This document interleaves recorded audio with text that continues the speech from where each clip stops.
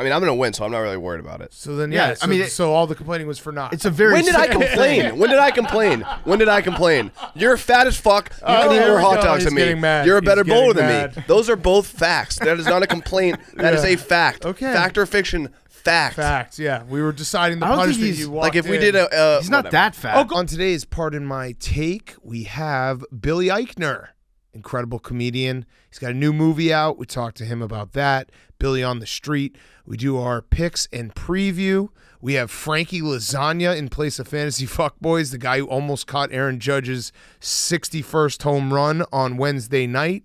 Fyre Fest of the week, and a recap of Thursday Night Football. It's all brought to you by our friends at Visible. In football, no catches is a bad thing. In football, no catches can cost you the game. In wireless, no catches is a good thing and exactly what you want. In wireless, no catches cost you a lot less, as in less money. So if you want wireless that helps you save money, then you're going to want Visible. Visible offers a wireless service for $30 a month. Taxes and fees included, no catch. Make a move and switch to Visible today at Visible.com. 5G, Ultra Wideband, and global calling available only on the Visible plan for data management practices. Learn more at Visible.com. Additional terms apply. I'm giving my Visible player to Evan McPherson for hitting a 57-yarder that was good from 61, I believe. 64. Incredible kick. So check out Visible right now. Visible offers a wireless service for $30 a month. Taxes and fees included, no catch. Switch today at Visible.com. Visible.com, the best wireless out there. Okay, let's go.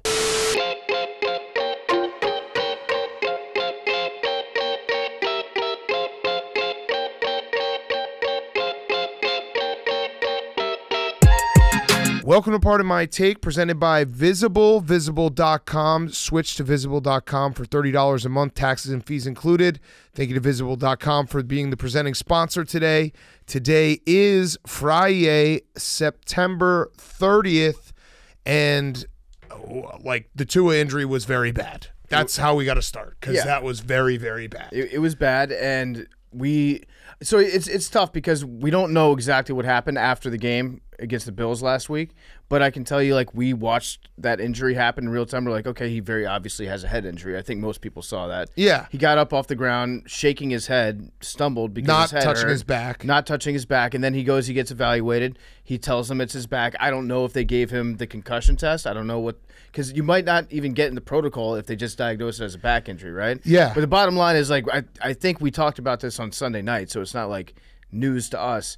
He probably shouldn't have been playing tonight. Right, and it was one of those things that people can say hindsight is 2020, but it wasn't really 2020 because a lot of people were like, this feels weird, and then he suffers a brutal, brutal concussion, stretchered off. It was tough to watch, and I know that some people will be like, oh, you're a pussy, it's football, but if you're watching that and you see the way his body naturally reacted to getting concussed and his hands, it was really, really that was one of those hits, especially considering the fact that Sunday happened, where you're thinking not oh, he's out for a couple weeks, or oh, he's out for this. You're like, I hope he's okay as a it has nothing to do with football. You know what I mean?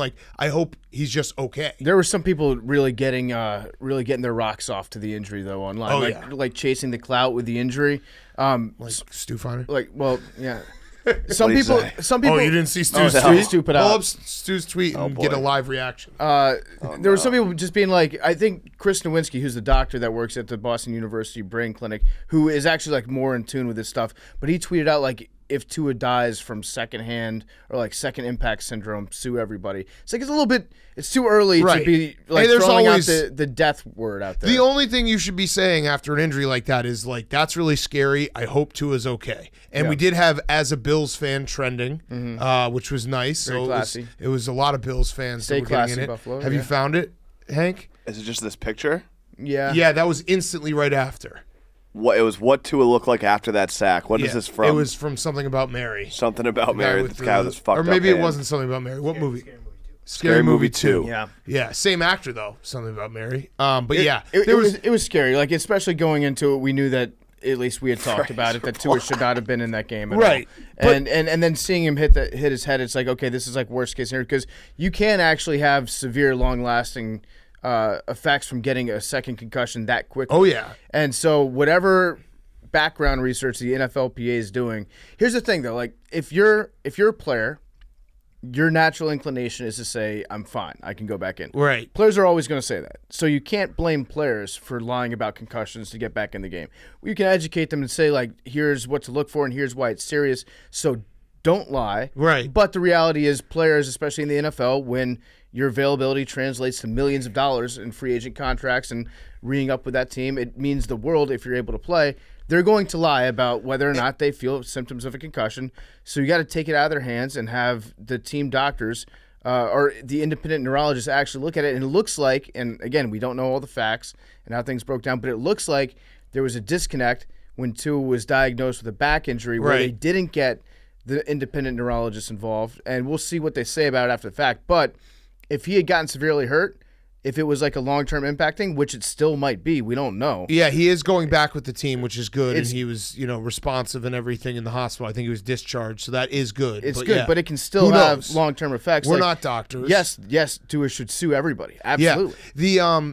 Tony Gonzalez, I think, said it afterwards. He's like, let's be honest, the reason why he went back in the game on Sunday is because they were playing the Bills, and they're trying to win a division. That is football. I also saw some people getting mad at the Amazon booth for like not addressing it head on in their like 7 minutes and halftime. This is my big thing, and obviously Stu's tweet was stupid, but I'm not like going to be mad at Stu for it because I always hate when something bad happens and then everyone just searches for who to be mad at. And that was me initially tonight. You were? They were mad at me. Oh. Because as Tua was on the ground, I was in the process of tweeting out a block that Alec Ingold just laid on somebody on the previous play. Right. And it was a good block. And I was like, check out this good block by Alec Ingold. I stand by the fact it was a good block. Well, yeah, then everybody just was like, dude, what the fuck is this about? Right. I was like, I'm sorry, I'm not in a time machine. It's stupid. Like I made a second half bet, and people were like, "How could you do this?" Like, yeah. Well, So I mean, dude, you're right. We need somebody to focus our anger at. Everyone always does it. They always try to find the worst tweets. They always try to find the person who didn't say the exact correct thing. When you have Richard Sherman and Ryan Fitzpatrick, like I'm not caping for them, but it's their third broadcast ever, and they're thrown into this situation at halftime, and they have. I think they talked about it more at length after the game, but they have 7 minutes to break it down. It's like let's everyone relax. It was bad. It's Tua, we hope he's okay, but you don't have to go searching the internet to be mad at someone. Yeah, it's not going to fix it. It's also everybody's sitting at home watching Thursday night football on their televisions, and we all have, to some extent, probably like we see a devastating injury, and it's like, well, that probably wouldn't happen if all of America wasn't watching this game right now. If there wasn't a reason. If there wasn't an audience out there for Thursday night football. But it's helpful to have somebody that we can be like, that guy is actually the bad guy. Worst guy. Yeah. He's worse than me. Delete that tweet, bro. Yeah, let's jump on that guy. Room. But yeah, I mean, it was bad. I hope Tua's okay. I'm like, I like Tua a lot, and I really hope I hope it's something that's, like I said, it's not even about football. It's like, I hope he's okay in general. Like, it's not, hey, I hope Tua plays next week. I fucking hope Tua's brain is okay. Yeah, because that was, even take out Sunday, that was just such a violent hit. Yeah. And anytime we were talking about it, like Ryan Shazier on the same field when that happened, how horrific it was. And you have those reminders, like it does. You have those reminders every now and then in the NFL where it's like, oh, fuck, like this is a very violent game and really bad things can happen. That's always weird, too, when they bring Ryan Shazier out and they had him, like, in the first year after his devastating injury, they would have him, like, shuffling because he was making progress and learning how to walk again and, like, going through physical therapy. And they'd have him, like, shuffling across the field, obviously in discomfort still. And people would, like, stand out, like, round of applause. Yeah, obviously, we're glad that he's okay. At the draft, but they were making like a big spectacle of it. It's like, this is kind of sad. Like showing him in the box. Yeah, it's like, this is kind of a reminder that, like, football is a very violent sport. But guess what? We're all kind of hypocrites in this situation. Of course. And we still love football. Right. And players are still going to love playing football. I'm going to watch. Love watching football. I'm going to continue to watch. Yeah, the only thing you could say, and I don't want to be, this podcast is not supposed to be sanctimonious at all. It's just the concussion protocol is there to hopefully help things like this not happening, and you just hope that it's being followed. That's really all you can say. And if it's not being followed, someone's ass should pay for that, because like we had the big reckoning 10 years ago when concussions became a big deal. And so you hope that like the actual medical professionals are doing their job and making sure that everyone's as safe as they can be, knowing that football can never be. It's never 100% Football's not safe, but make it safe as possible. I blame Jeff Bezos. That's a convenient person to blame, right? Good call. He's putting Amazon football on Thursday night. Without Jeff Bezos, this doesn't happen. Direct all your anger at Jeff Bezos. What were you going to say, Billy? Why hasn't Jeff Bezos tried to invent a machine that can definitively tell you if someone is concussed? Like or an a helmet that can yes. definitively make it so you can't be concussed. He's invested in football. Now he really's got to put his money where his mouth is. Yeah, anti-concussion helmets. Yeah, like save football, Jeff Bezos. Save football, save the world. You'll be the most popular man in the world. Yeah. All right, so let's talk about the game. Bengals. Zach Taylor was on my shit list for a minute there. He's a loser. Kicking a field goal from the 1-inch line in the start of the fourth quarter. It was a 1 yard line because the analytics don't tell the difference. Yeah. But then he kind of redeemed himself by doing the correct thing in taking that last deep shot that sealed the game, because that was definitely a spot where he could have been very conservative, run the ball 3 times, punted, played defense. So, yeah, the Bengals, I don't want to say they're like back, because it does still feel like they have drives where it's just very clunky and like disorganized. Well, that's how they've always been, though. The Bengals, true. They have a lot of drives that stall out, but I feel like they also lead the league in just taking shots. Yeah, big plays, just deep ball. They love the deep ball, and so they can have some drives where or some games where Joe Mixon rushes 20 times for 65 yards or whatever it is. That feels like a normal Joe Mixon stat line. Yep. But then you've got like 4 shots over the top from Joe Burrow to Chase or to T. Higgins, who we talked about this a little bit during the game. T. Higgins should be 5'8", 170 pounds. He's a speedster. Yeah. The name T. Higgins screams to me, speedster in the slot. You forget that he's like a monster and still fast, though. And I also didn't like that Jamar Chase is wearing black cleats with the all-white unis. I thought that looked slow. Tyler Boyd looked a lot faster just by having the white cleats on. Like that's one of those ones that when you do the custom uniform in Madden, you always go white socks, white cleats, like everything the same. Yep. So you just look lightning fast. I did like the white helmets a lot. Yeah. There was a great uniform matchup for Thursday night. Yep. I feel like if this was on a Sunday, it's trash. If it's a Sunday, it's candy ass. Yep. This is a perfect uniform matchup for Thursday night. That's when we get all the weird uniforms out there. You'll remember the mustard yellow Jacksonville Jaguars uniforms. That's also when we had like the Bills Jets colorblind bowl. Yep. Where no one could tell the difference.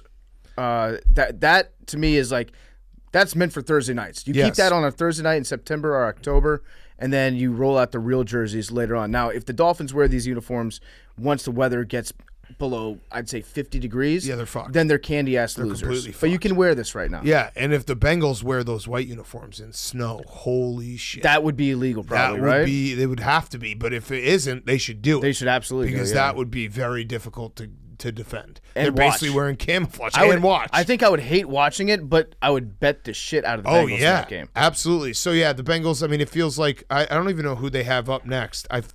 The only other note I had about the uniforms is that at Ravens Sunday night. Oh, okay. So that will actually be their big test of like, are they back? Because if they can win that game in Baltimore, be 3-2, you're like, okay, look, the Bengals, they're now, because I feel like, wouldn't you say that through 4 weeks, the Bengals have had they're at that step below tier in the AFC, where it's like I still think that it's very early in the season. They could obviously put it all back together because they have all the talent. It's just like they haven't been playing football where you're like, oh, they're out humming right from the start. I think they're kind of in the same position they were last year.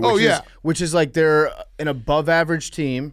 They could get hot. They've got a great quarterback. They've got maybe the best receivers in the NFL. No, definitively. Number one, the best receivers in the NFL. Don't ask us who numbers 2 and 3 are.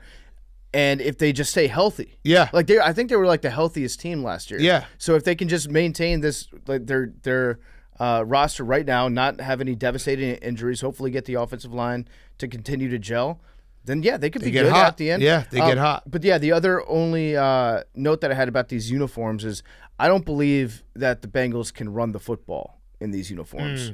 And likewise, I don't think that the Dolphins can run the football in these uniforms. Yeah. This is like a take a shot over the top game. Unless there's snow. They could absolutely run the ball. In which case, because they get lost. Yeah. Yeah, they. I mean, it was a good game, obviously, other than the Tua. Unders in prime time are now just. I think it's every primetime game. It's a wagon. So except for the fucking Monday night. Try to get on it. What? Oh yeah, Monday night. Wait, Monday didn't go over. I thought it was 39.5. No, it was 38.5. Oh, Disgusting. it was started as 39.5. It went down to 38.5. Okay, yeah. So that was except for Monday night. And that was the most under game of all time. Yeah, it was. Judge 61. We want to talk about it real quick. We have Frankie Lasagna on. So feels like now it's in tragedy era. Yeah, and he's gonna get walked a shitload. Yeah. So it was cool. Who would walk him though? Why walk him? Why? Because a pitcher doesn't want to be the guy that gives it up to him. That's lame. Who wants to go down as in a history? Yankees hater? I'll say that's lame. Who wants to go down in history as the guy that gave up the sixth most best, home run of all time? Now I'm starting to now go back. Like I agree that I've always agreed it's kind of stupid. It's been very selfish for a bet reason, but I'm now like the amount of people who have to point out every time he hits a home run, being like, oh, now he's sixth. It's like, dude, he's having an insane season. Oh yeah. Like, let's just say, and he also bet on himself this year. So it's not just the home runs that he's hitting. He's going to get the Triple Crown. He might get the Quadruple Crown. I don't know what the fourth is. I think so. Is his average there? I don't think so. I think he's like tied for first. They're very close. Yeah, I think it is. I'm looking. Yeah, give us the whole Triple Crown. Listen, my fantasy baseball team's doing pretty well. I've been staying up to date on my stats. Miggy got it a few years ago. Remember that? Yeah. So yes, I agree. He's having a fantastic season regardless of But how you know many what I home mean? runs We've he has. now gone all the way backwards where it's like, who cares? Let's just pretend that we're not covering it with the home. Like, he's just having an insane season. Yeah, he's having a great year. No. Yep. Sorry. So Luis Arias of the Twins is at 315. Judge is at 313. So it's a coin flip. Okay. But I mean, how many With the 8 amount games? It's definitely more than enough. It's possible. To It's go possible. either way. Yeah, I guess if one of them. If you have one game where you go like 4 for 5. Yeah, 315, you could probably 313. go. Yeah. Yeah, and if he goes, Arias And goes he's got way 5 more twice, RBIs. that drops him. RBI, yes, 130, and Jose Ramirez has 119, so he's Okay, clear. yeah, so he's got that. Alonso's 131, but He's got AL only. Yeah. Okay. So- Anything else? Yeah, with the Judge thing, I just want to give a shout out because we haven't really talked about the impact. Stanton hits behind him, right? Yeah. So- well, kind of. but- He's hits. They've been batting Judge first and Stanton fifth. Okay. So, but Stanton sometimes hits behind him. No one's given Stanton any credit for this though, because I feel like going back to Roger Maris, he had Mickey Mantle hitting behind him. That's true. why he got all those pitches to hit. They put together a good lineup around Judge too. Yeah. Yeah. Did they put him? How long has he been batting first? Has it been because he wants to get more bats? I think that's part of it. He definitely hasn't been the whole season, but recently, yes. like the last 3 weeks, I feel like he's always batting first. I think it's which I kind of like. And now that the division's clinched, yeah, they're it's like, all- let's get this guy his home runs. Let's make sure he gets the maximum. He's hitting it tonight, amount. by the way. Oh, because you're going to be there. Yeah, he's hitting it. Okay. 62. Are you in the You're outfield? calling the shot? No, How are you not in the outfield? I want to get hurt. Oh my Oh, God. my I'm kidding. God. I'm kidding. That was a joke. Jay, I don't think that was There a was joke. some truth in It that joke. was. There's No. some truth in that joke. We have a lot of truths and jokes today. Yeah. Yes, we stay actually tuned. should do a preview because we're gonna kick it back to ourselves in the studio. Very contentious. I think Hank and I are good now, but you're gonna hear when things got hot in the studio. We have finally decided the bet, so that's good. But yeah, things got hot. The good thing is with this podcast is we've been doing it for so long that things can get very hot. And then they just cool off right away because we've just been with each other for fucking every day for 7 years. It's a quick snap. But tune in. It was fun. And then we have Frankie Lasagna and Billy Eichner. Great football weekend coming up. Great college slate. Great NFL slate. And, let's kick it to ourselves in studio. Okay, before we get to week 4 picks and preview, Pardon My Cheesesteak. Pardon My Cheesesteak. You can see it behind Hank right now. Pardon My Cheesesteak is a delivery and pickup only restaurant brand bringing you craveable cheesesteaks and loaded fries. Pardon My Cheesesteak is now available in hundreds of select locations nationwide, with new locations being added every week. Pardon My Cheesesteaks menu features 6-inch and 12-inch classic cheesesteaks, Chipotle cheesesteaks, my personal favorite, or buffalo chicken cheesesteaks, plus loaded fries and dessert brownie bites. Get lunch, dinner, or late night delivery, and we're open 7 days a week. Go to pardonmycheesesteak.com to learn more and order now on DoorDash, Uber Eats, Postmates, or Grubhub. pardonmycheesesteak.com to learn more and order now on DoorDash, Uber Eats, Postmates, or Grubhub. We have new locations opening every single week. It is the perfect Saturday or Sunday meal. Don't have to get off your couch. Get the Pardon My Cheesesteak today. Okay, week 4. Picks, preview, and we have decided on the punishment. We heard the feedback. They're like, this is stupid if you keep doing picks with no punishment. So the punishment is thus. The loser of the picks, the year-long picks competition, and the second place person will be basically locked in a bowling alley. Inside the bowling alley, they have to bowl a perfect game to get out of the bowling alley. The only catch being every time they eat a hot dog, if you're the last place person, it counts as 5 pins off your score. If you're the second place person, it counts as 10 pins off your score. So if you eat, let's say you're the last place person, you eat 10 hot dogs, you now have to have to bowl a 250 to count as a perfect game. I have a question, Big Cat. Yes. That sounds impossible. It does. Well, it's supposed to be hard. That wasn't a question. That was just a statement of fact. My question is, how long are the days, Big Cat? Are they going to be locked in there for 24 hours a day? Good question. Thank you. We have decided that, what do we say, 10-hour days? 10-hour days. Let's do an even 12. Let's make it an even 12-hour 12-hour days. So if you're in there. I'm going to really regret that when it's me doing it. I can tell already, like, what the fuck did you just do to yourself, PFP? Yeah, so you have to be in there for 12 hours, then you can leave and go home, and your hot dogs do count for the next day, so it could be last place person has to be in there for 3-4 days if they suck at bowling and eating. I think we all suck at bowling. I'm very bad at bowling. Go ahead, Hank. You're pretty good at bowling, Big Cat. I don't think so. I think the best I've ever scored is like a 160, and that was the best score I got. If I break 100, I'll be happy because I don't really bowl. I just don't do it. I was a candlepin guy growing up. And then I learned that they don't exist anywhere outside of candlepin. Massachusetts. It's just like those are the tiny little ones with a small ball, right? Yeah. Is that harder? I don't know. That's all I ever did, and then I grew up and I think they're not out there anymore. I think bowling is just hard in general, but I do think that if you bowl for enough times, you will get better. Like you do get better as you bowl. My key in bowling, I've found, like in so many other things that I try to do, is to have the exact right amount of beers as I'm doing it. Yeah. So you get to the place where you're not drunk, but you're buzzed, and you're just like, you're not overthinking anything. You got the smooth coordination. I just have to maintain that kind of like 0.07 blood alcohol content ratio. Should we add Coors Light equals 1 pin off? I like that. Yeah, I do like that. So Coors Light equals 1 pin off. Now we're cooking. Now Billy's just going to drink 300 beers. Yeah.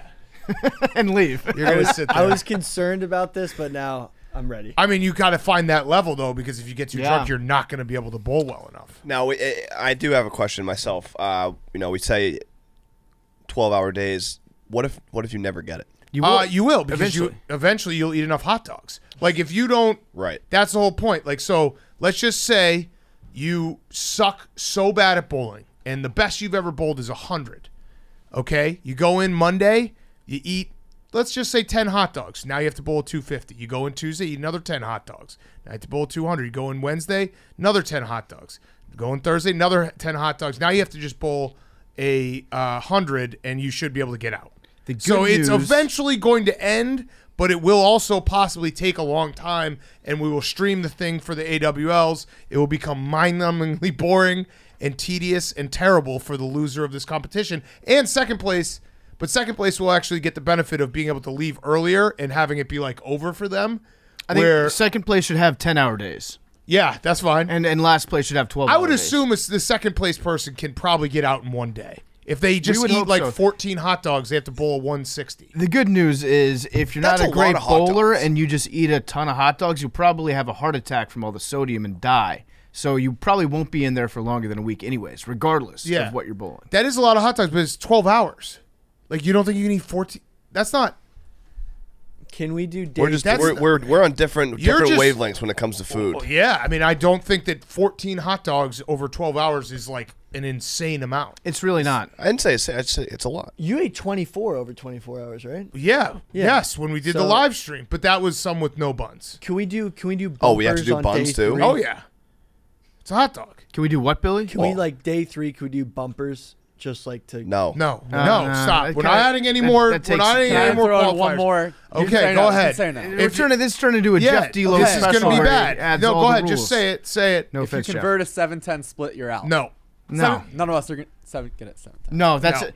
It may. How about this? If you convert a 7-10 split, we'll one pin. Yeah, we'll take one pin off. Do you guys understand how hard it is? What does that mean? I did that in Wii Bowling like every day. Yeah. No, 7-10's the back row, the 2 corner ones, getting them together. If you get a 7-10 split, we'll make you a T-shirt that says like, "Good job." I converted a 7-10 split, and all I got was this lousy T-shirt. Yeah, I converted a 7-10 split, and I still only scored 107 on my 4th day of bowling in the Pardon My Take bowling challenge. Okay, so there it is.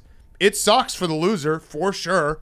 It sucks for second place. Not as bad, but it definitely sucks. And I think people will have fun watching it, especially if it's like a 3-day affair. Where it's like, got to go back to the fucking bowling mines. Yeah. And try to complete this challenge. It's been a while since I've been in a bowling alley too. Just I miss the smell. The last time I was in a bowling alley, I want to say was the Final Four in Minneapolis in like 20. I found it. Fact check, not true. Oh, did we go because to a the last different time we were in a bowling alley was in Dan Bilzerian's house. That was. He has a bowling alley in his foyer. Okay, yeah, maybe. Yeah, you're right. Yeah. You're right. I forgot that he does. And that guy has everything. He does. We didn't bowl, though. Except for someone who truly loves him. You tweeted out a score when we went for the Final Four, and it's not looking good for me and Billy. What was my score? Billy got a 73. That was from Ohio. Ago. That was way long ago. That was in Sandusky. Oh, that was the okay. Still, Yes. though, I don't think I bowled that time, and then I bowled in the Final Four. Billy got a 73. PFT got a 110. I got a 94. Big Hat got a 169. Oh, and you were trying. Interesting. Yeah, I mean, okay. Interesting. That was. What do you think? I'm a good bowler? No, but like I remember that day. You are. You're definitely. I don't think I'm a very good bowler. All right, so Hank, why don't you pick a judgment? Let's start all over from square one.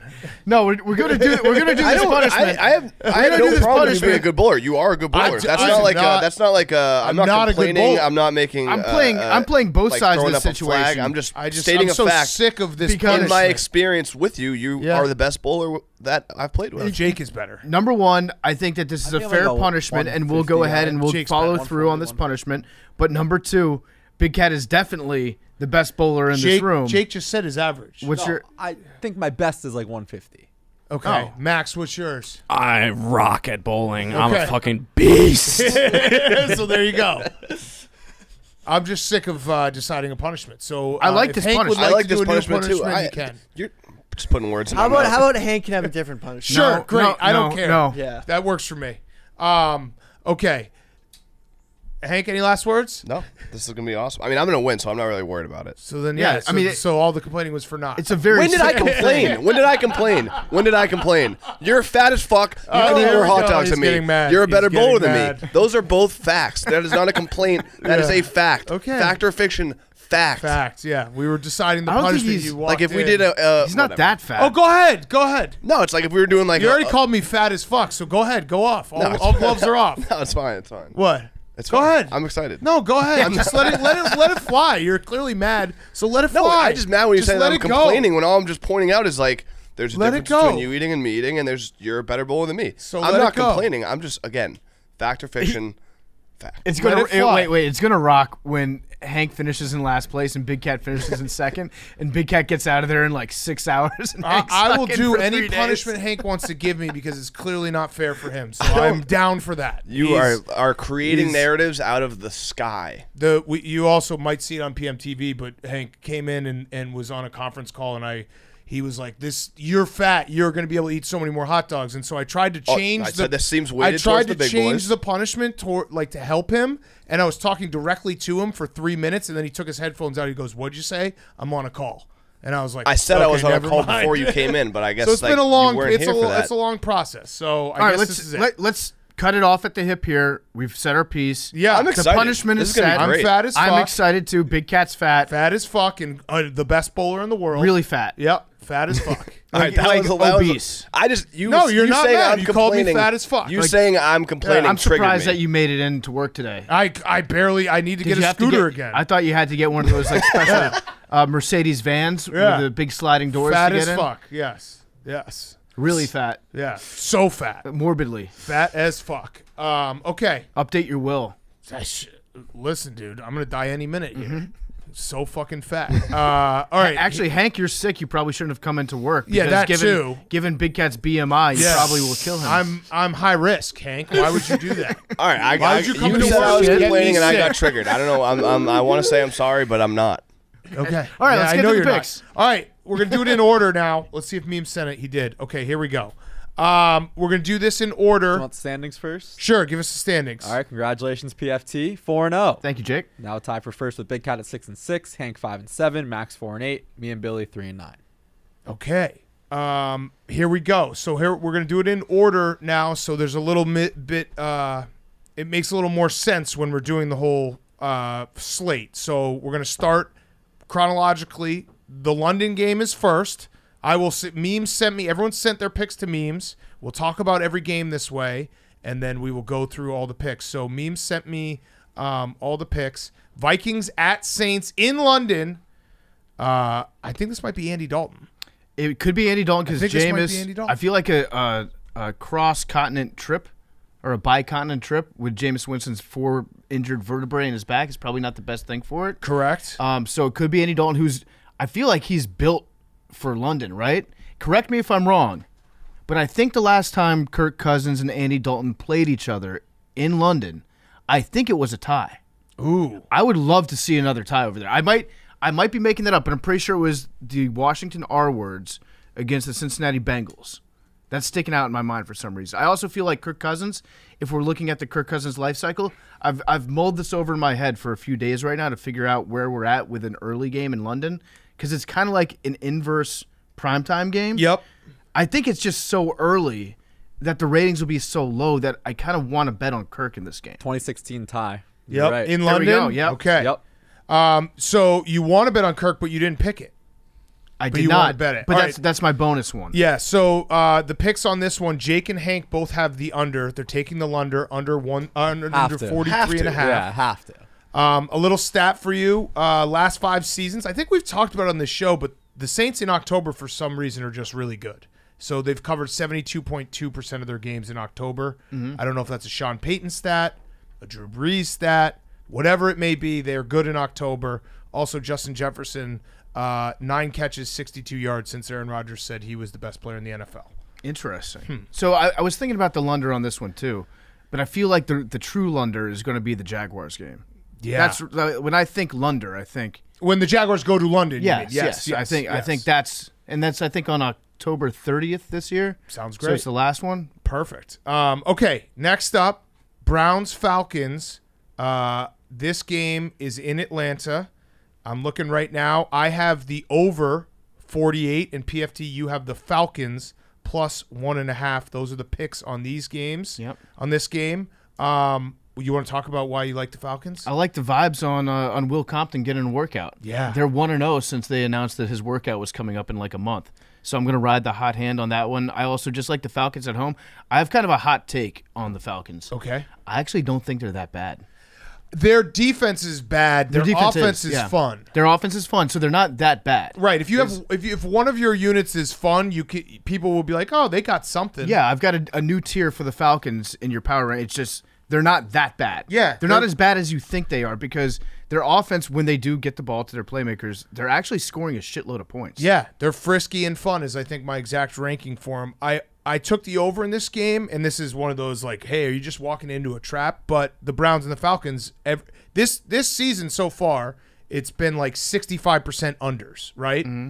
The Browns and the Falcons are both 3-0 to the over. They've gone over in every single one of their games. Yeah. Maybe I'm walking in the trap. No Myles Garrett? Probably not. That car looked bad. It did look bad. Looked really bad. What's the name of this? Oh, yeah. Keep him away from Mercedes-Benz. Yes, at the all Mercedes-Benz domes. I think he was driving a Porsche, but still. It plays. The butthole dome. Yes. Also, Nick Chubb, could he do 2,000 yards this year? Dude, I think Nick Chubb is probably he might be my favorite running back in the NFL. He's maybe not the best overall. He's definitely top 5, but I think he's my favorite to watch. We haven't had a 2,000-yard rusher since Adrian Peterson in 2012. It would be crazy if Nick Chubb did it while also sharing carries with Kareem Hunt. Mm-hmm. it's just I'm gonna die. I'm going to die. You know that I. Did you get probably boosted? have asthma and diabetes, and he's just coughing in all of our faces. Did you get boosted? I'm fat as fuck. No, they could. I was too fat to get it. That's crazy. They're like, this will probably kill you. Nick Chubb has 341 rushing yards so far. So obviously he's not on pace. But I was just thinking about it. Wouldn't it be fun if we had a 2,000-yard rusher? It would be very fun. I like that. It would be fun. So who have we had recently? It's been Adrian Peterson. It was Chris Johnson. And then Jamal Lewis and Terrell Davis. That's it. Yeah. And then obviously before that, Barry Sanders, OJ, and Eric Dickerson, I believe, is the full list. So not a lot. Adrian Peterson ruined the 2,000 yards because he did it right after he was coming off an ACL surgery. Yep. So everybody else, from that point, if you got an ACL injury, it's like, it's not that bad. Yeah, exactly. Okay, next game up, the Commanders at Cowboys. Commanders at Cowboys. PFT, I'll let you just talk about it however you want to talk about it. The Cowboys are -3.5. The over-under is 41.5. Let me tell you if anyone has picks on these. Billy has the under in this game, and that's the only one we've got in this game. Actually, it's the over. You have the over? Yeah. Okay, you have the over. I read it wrong. You're right. You have the over in this game, 41.5. PFT? All I really want to say about this is I went back, I looked at the tape from last week, 24-8 against the Eagles. The Commanders, they actually only lost one quarter. So as we know that it's a game of quarters, much like the NBA. Yep. And they lost the second quarter 24-0. That's tough to come back from. They won the rest of the quarters cumulatively 8-0. So are the Commanders really that bad? Sounds like they beat the Eagles 3 times out of 4 to me. But no, they stink. They actually do stink. They're a bad football team. They're depressing to watch. And I'm just saying to myself, you know what? They lost so badly last week. The Cowboys won a game that people thought that maybe they couldn't win last week. I'm going to just bet on the Commanders to cover the spread regardless. The thing that makes me nervous about the Commanders is Carson Wentz has been sacked 14 times in the last 2 games, and the Cowboys are pretty good at rushing the passer. Yeah. No, that feels like Micah Parsons might kill him. Yeah, that feels like he's going to be running for his life and making – and he didn't throw an interception last week. So he's statistically due. The fumbles and the sacks were equivalent to several interceptions. Yes. Billy, so why do you like the under? The over. The over, sorry. So just this week I'm going total gut and just reacting and gambling on just like the first thought in my head, and Cooper Rush was pretty electric, so he's going to score a lot of points. Okay. I like that. Just get all up in those guts. Yeah, Cooper just Rush. all gutty. Nice. Okay, next game, Seahawks-Lions. Seahawks-Lions. The Lions are, I think, 4.5-point favorites, which is kind of crazy to say. 4-point favorites. Over-under is 48 in this game. Let's see who has this game. I'll do a better job next week. Meme sent it back to me like 2 seconds before we started. Jake and PFT both have the Lions, -4. Who? Either of you want to state your case? Yeah, obviously a heartbreaking loss for the Lions last week against Minnesota, but we've seen sparks of them being a very good playoff contender, and I think this is a favorable matchup. I think the Seahawks are very bad. Yeah, I think the Lions have found themselves in uncharted waters for Detroit fans out there, which is if you win this game, like you're supposed to – this is a game that you have to win because you're supposed to win it at home, which you've really never gone into a game with expectations, at least in recent history. And I do think that if the Lions, if they win and they cover, which I think they will, then we need to start saying, like, the Detroit Lions – let's get some playoff buzz going for them. Yes. I have the Seahawks Max in this game has the Seahawks. Why do you like the Seahawks, Max? The really good thing about the Lions this year has been their offense, and DeAndre Swift and Amon-Ra St. Brown have basically been the reason of that offense. And Jared Goff. Jared Goff as well. But Swift and St. Brown are both hurt, so I don't know what that offense is going to look like without those two guys. Just all Jared Goff. My entire Seahawks strategy is just they will stick in everyone's head from Monday night, week 1 against the Broncos, and just remember to yourself, like, that's not who they are. They actually stink. It's very similar to my strategy with the Jets. Everyone remembers the incredible comeback with the Browns and be like, no, think about it the other way. If Nick Chubb had gone down, the Jets would have lost every single game this season by 2 touchdowns or more. Yeah, just think of that Monday night game and remember the fact that the Broncos fumbled the ball twice, I think, on the 1-yard line. And Nathaniel Hackett. Just pooped, just diarrhea came out of his ear at the end of the game. Yes, and Nathaniel Hackett was Nathaniel Hackett. Okay, next up, Titans at Colts. this game, Colts are -3.5. Over/under is 43.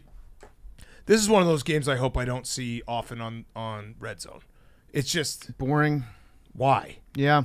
I know they have to play each other. It's not really like loser leaves town. It's the opposite of that. It's like winner returns from exile. Mm-hmm. Like the winner of this game, I think, could actually be a favorite to win that division. Yes. Down the road, even though they both are kind of boring and stupid.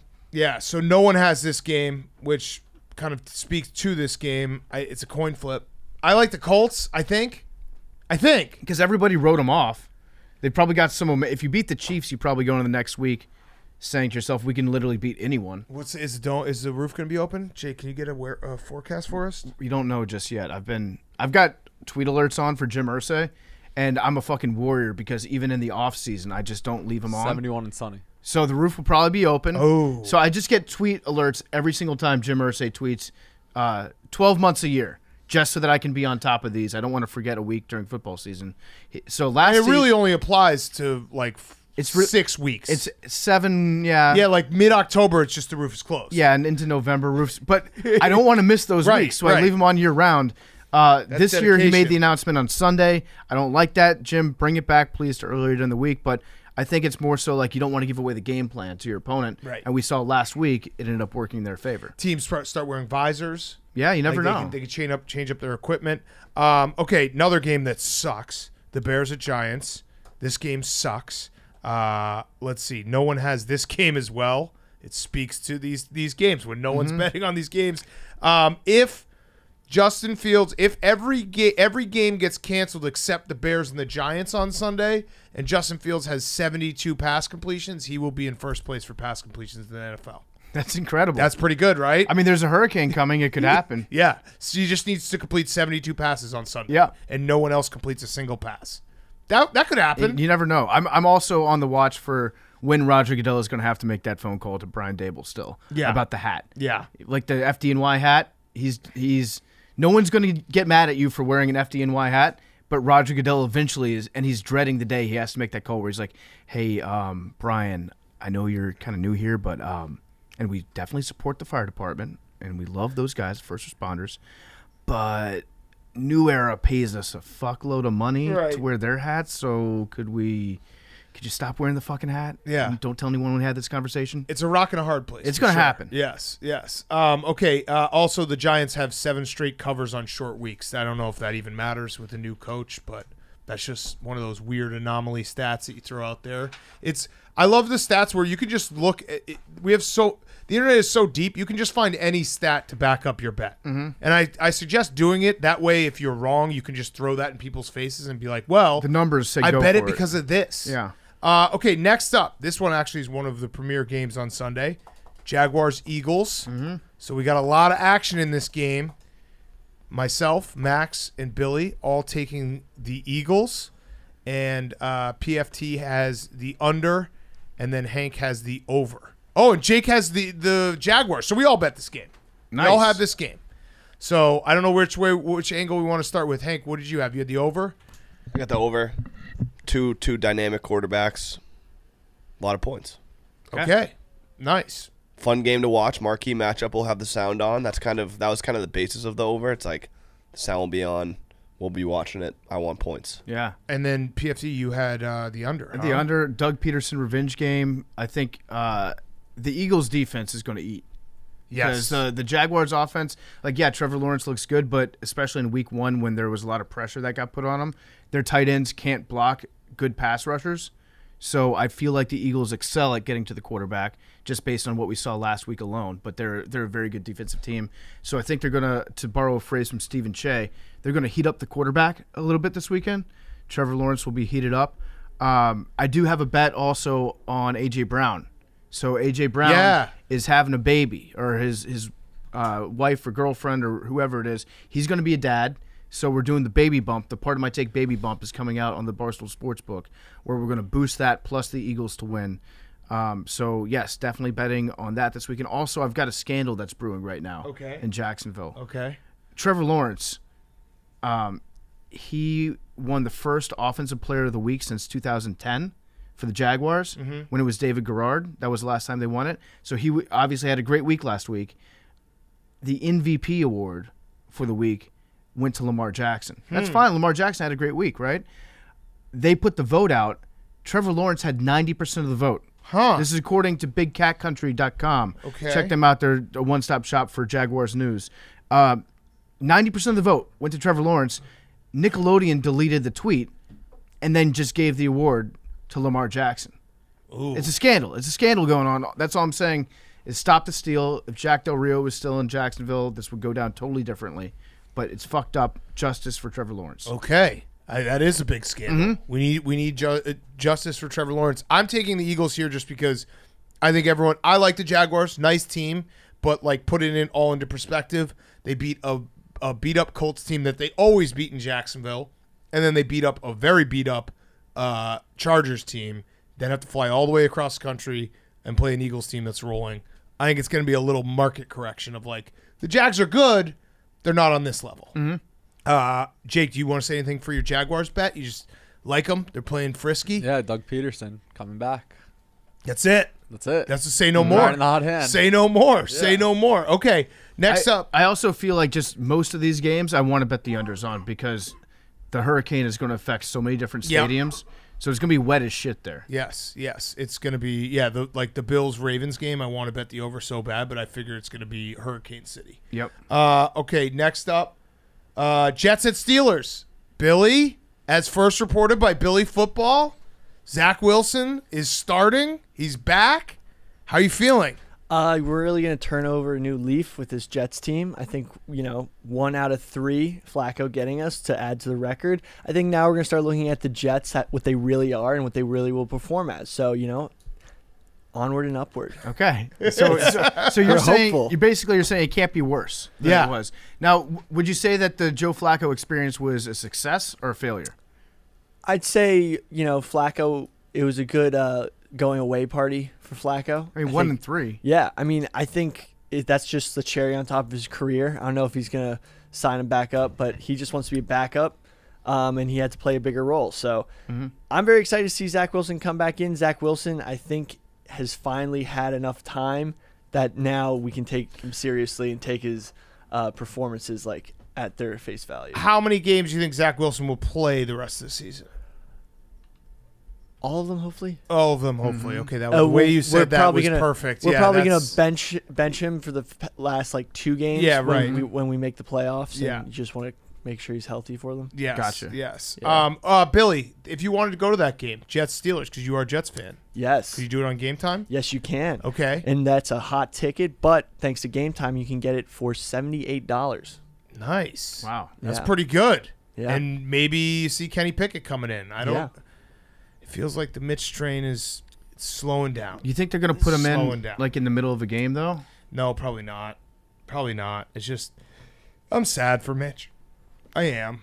I'm very sad. He should have stayed the backup. I saw a tweet earlier that had I'm sure it was completely unbiased, but it was just a compilation of good throws he had. Okay. That Mitch had? Yeah. Who tweeted it?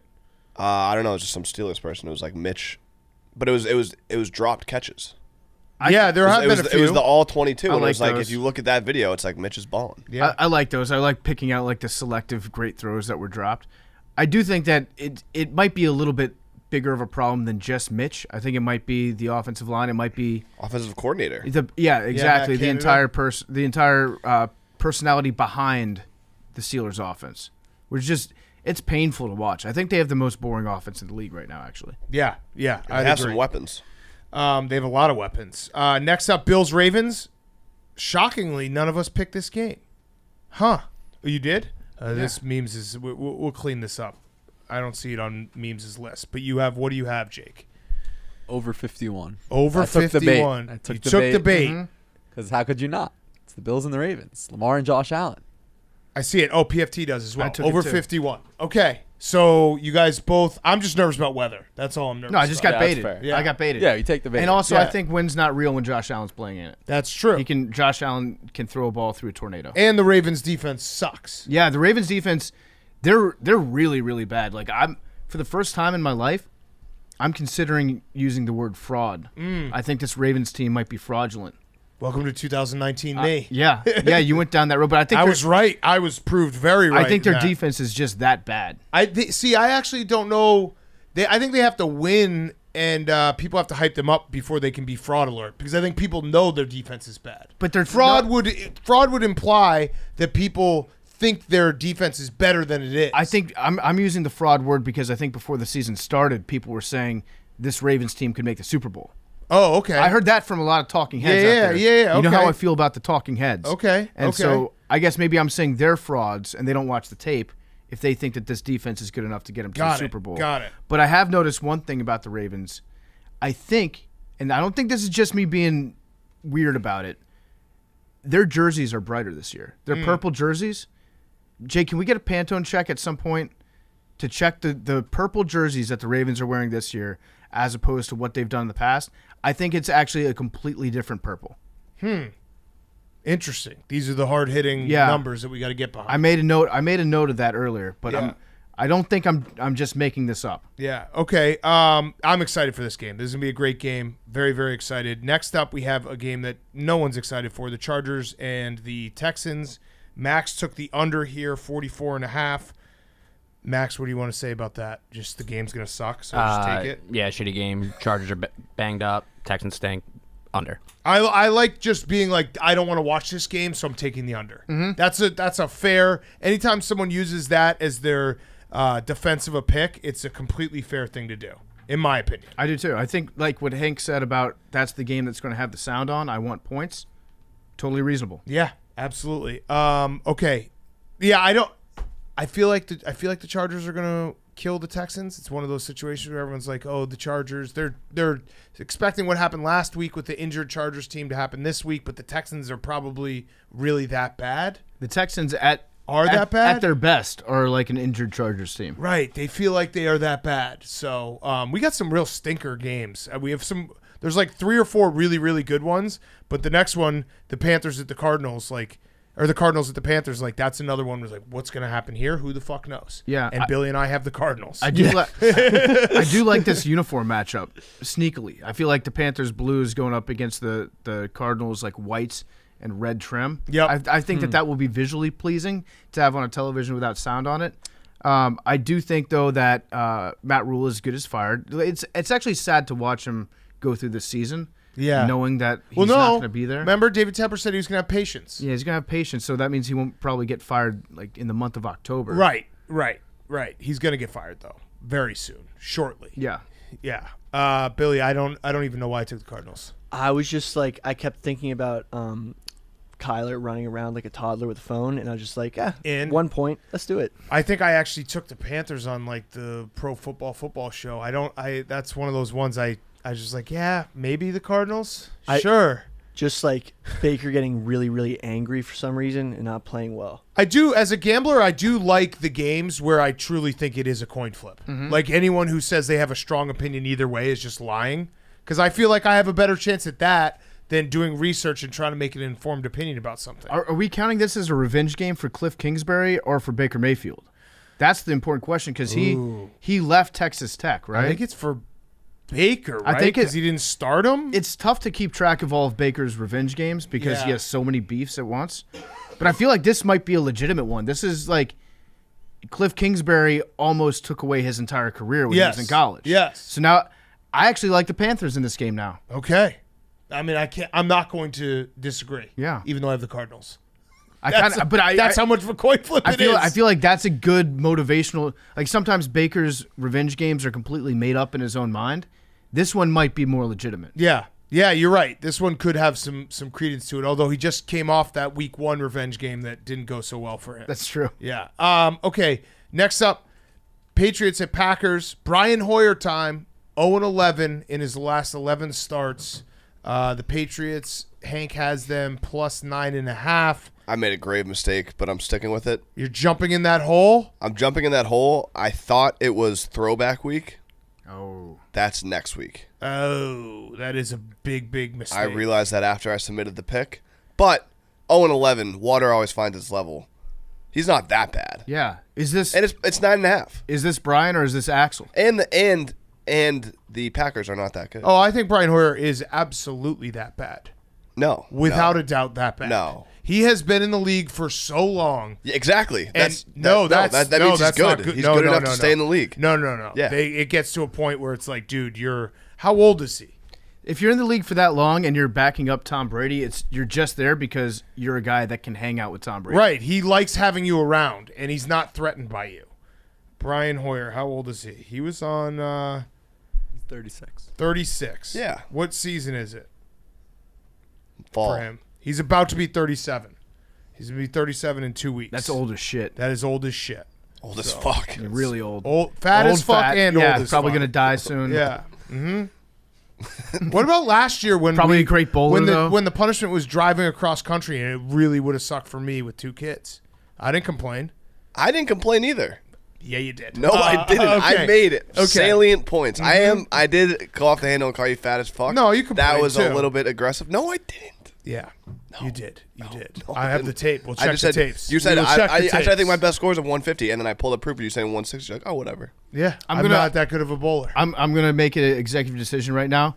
We're not talking about the punishment anymore. Okay, great. Great. That's awesome. On behalf of the listeners. Hank's If we gonna were complain. going to talk about it, I would say how excited I He am would for it. complain. No, we're not Next talking week about on that. PMTV. Next week on PMTV, you'll see the full thing. You'll see Hank complaining. Okay, Broncos at Raiders. All right, so you're taking the Patriots here? Yeah. Okay. The Packers aren't that good. They're basically wearing the throwback jerseys.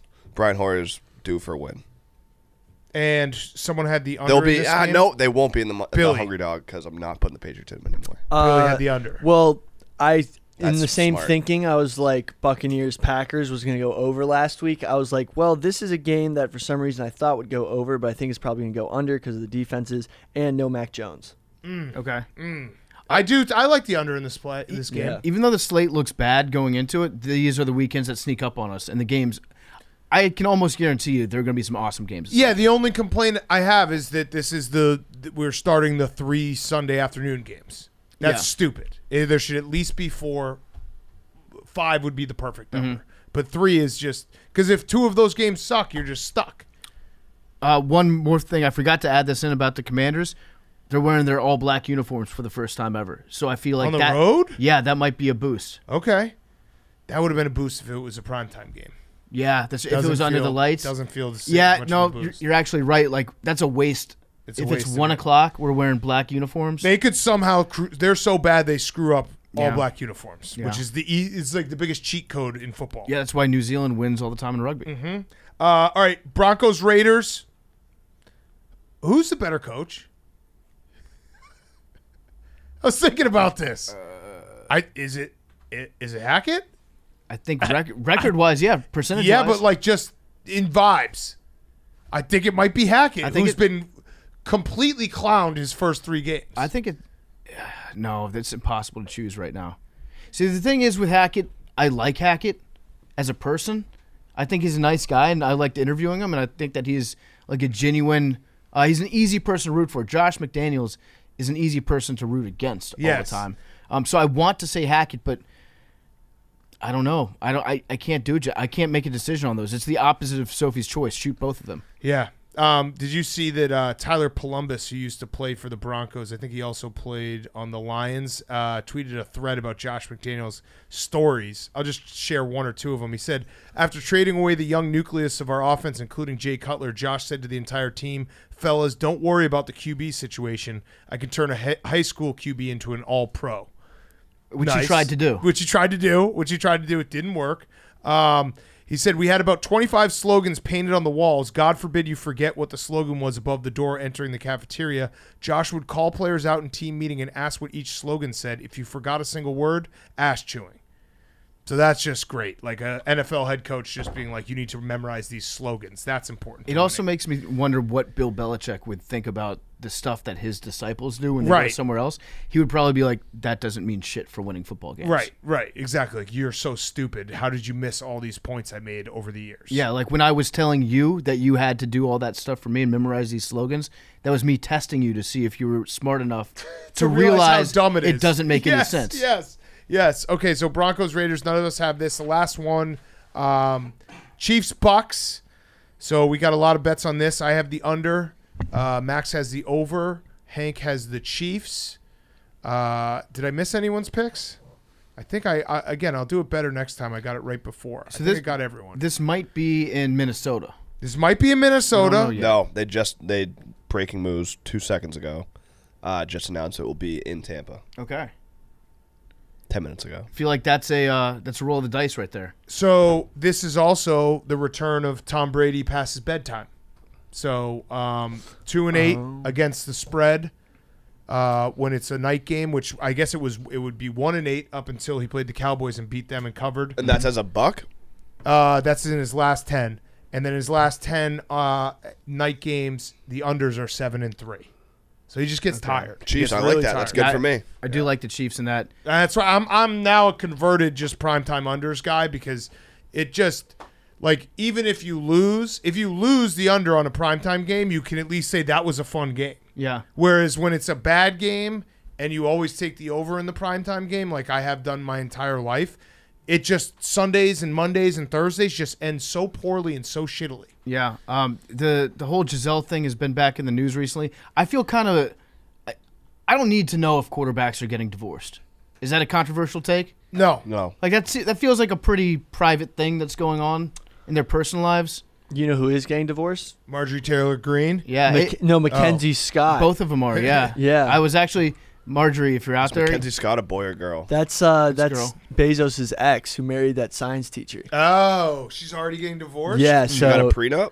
Yeah, who knows? This dude might get a bag. Wow. That'd be sick. That'd be the biggest. High school teacher. About to hit her up. Yeah. I'm about to hit up Marjorie Taylor Greene. MTG, sup? I know you're probably listening to the show right now. Yeah. Just want to say, yeah, this devil will go down to Georgia. You know what I'm saying? Nice. Did you tweet her sup? You should. I'll tweet her sup right now. All right. I thought about doing it this morning, but then I was like, Big Cat will bonk me. Wait, dibs on Mackenzie. I don't bonk you. I already called. I don't have the list. I do. All right, let's do our Mount Rushmore, and we also have a hat parlay. Yeah, so the hat that went 8-0 last week, 8-0 on these two panels of the hat. We're going to do the Bills. We're going to do the Bill of the hat. The teams are the Seahawks, the Jaguars, the Saints, the Chiefs, the Steelers, and the 49ers. We're going to do those against the spread.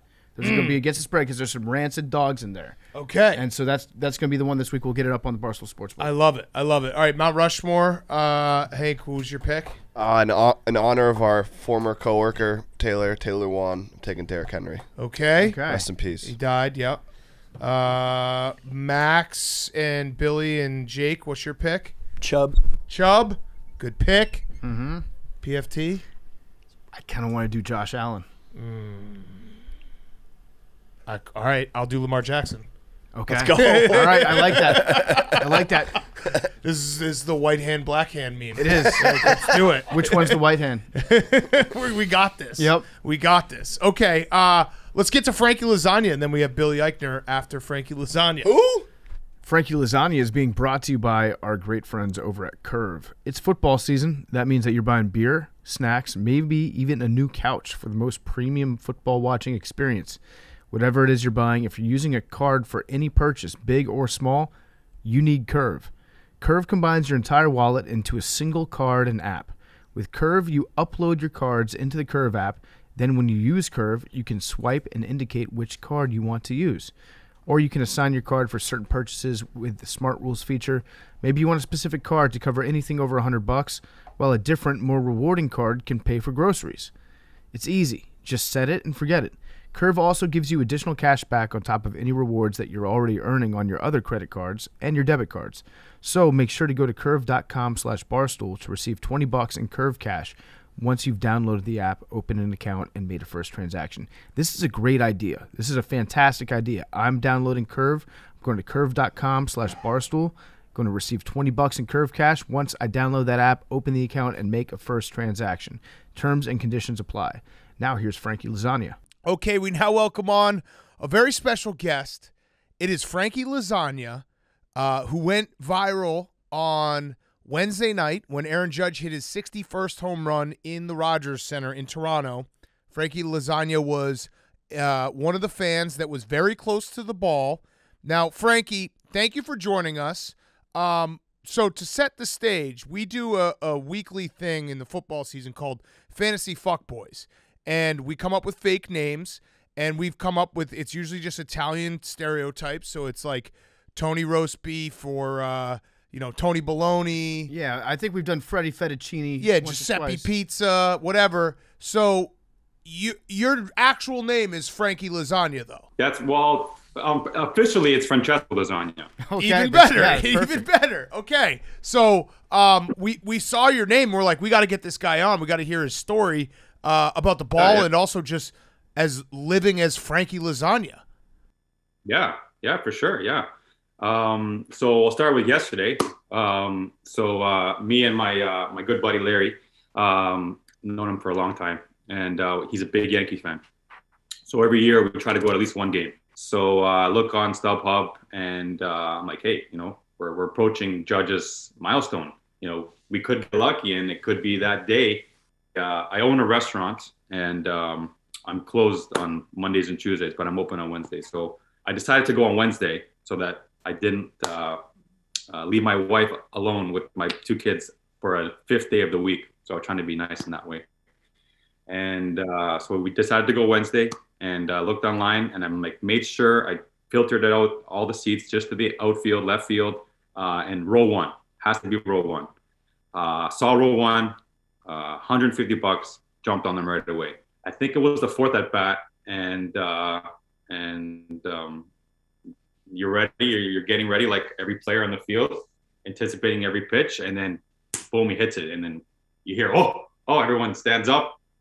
Instincts kind of take over. And I think I elbowed my buddy Larry in the neck and reached, and it was over so fast. And then next thing you know, it's bouncing in the bullpen and the disbelief comes like, oh my God, it was within a foot of me. Yeah, you were close to it, but I feel like there was another guy that was a little bit closer that has to be kicking himself. It went off his glove. If you can find a slow-mo, it tipped his glove, and I was just like a foot. I'm a little taller than him. Maybe I would have had a better chance. I had a first baseman's glove too.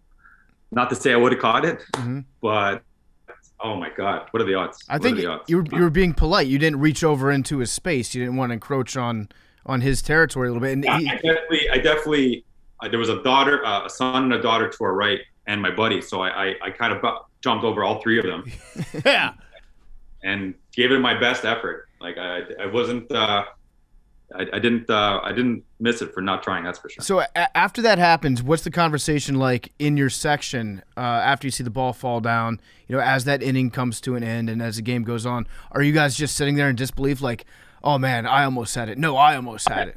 It was very surreal. In the moment, everyone in that section was like in utter disbelief and shock. Like it was like almost like something happened like in the world, like something crazy in the world happened, and everyone was just in disbelief for like 30 seconds, and then you kind of kick back in, and everyone started clapping and celebrating for Aaron Judge. And then it comes back, and you're like, oh my God. And like, it was right there. Like, could I have had it? You second guess. You're like, could I have?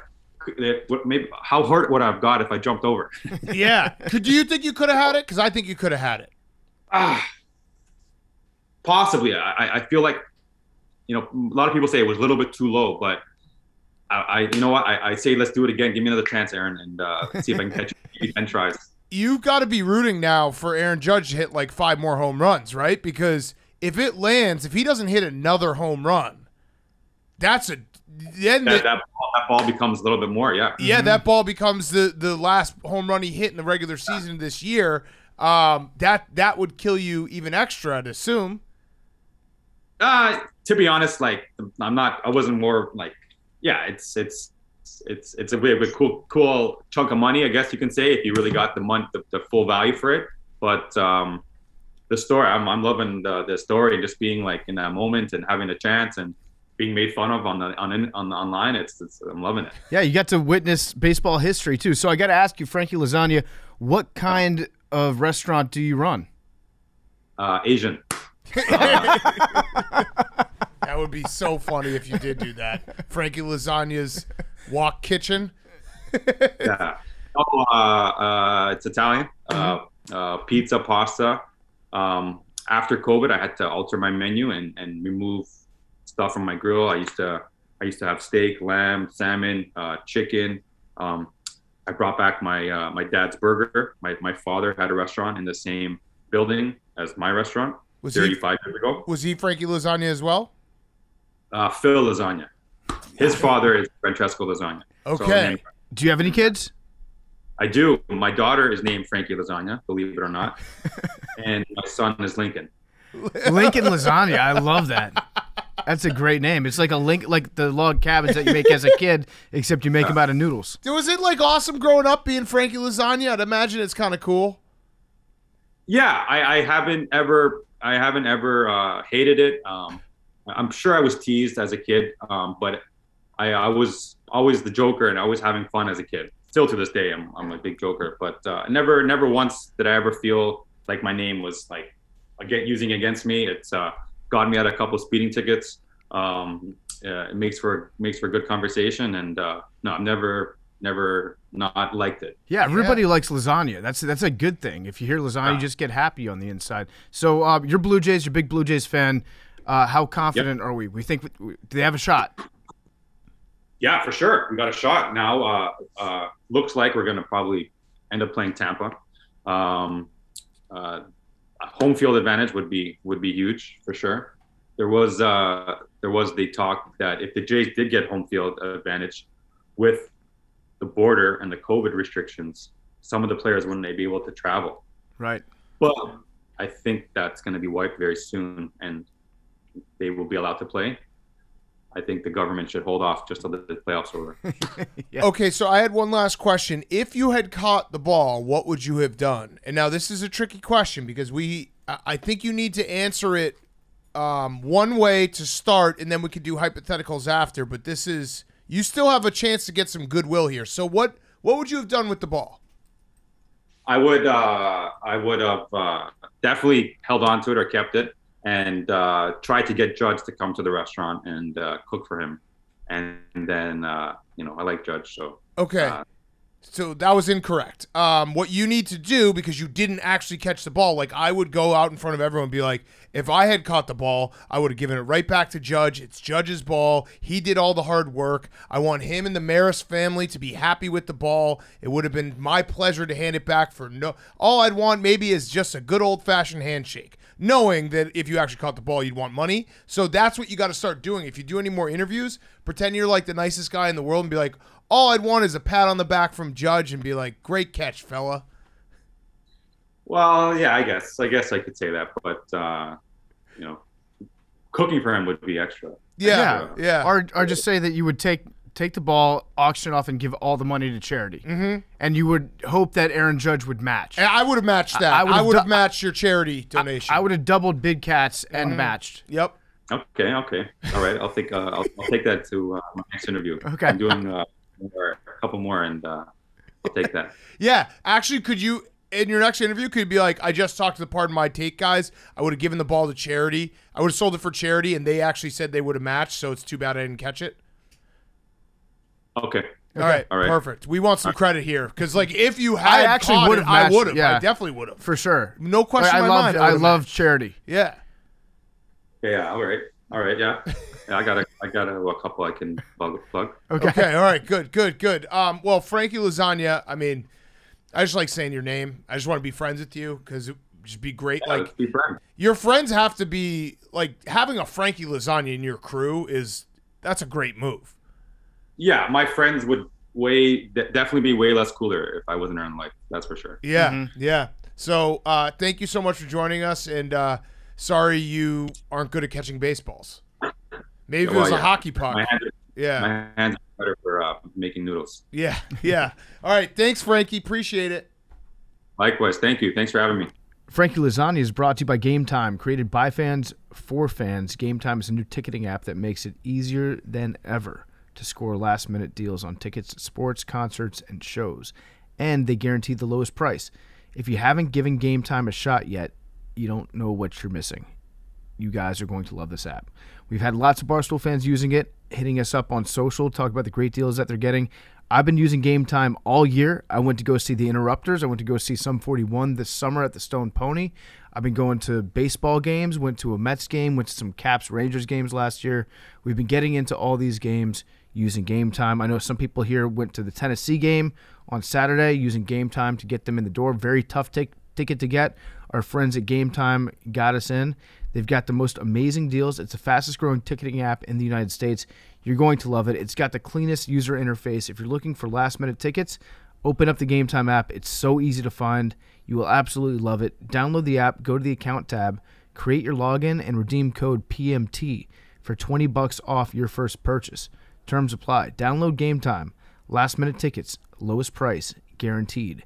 And now here's Billy Eichner. Okay, we now welcome on a very special guest, incredibly talented actor, producer, writer.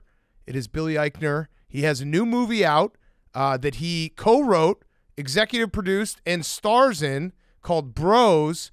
I guess the first question is like, that feels like a lot for one movie. Are you a little nervous? Because essentially it's like, do you like Billy or not in this movie?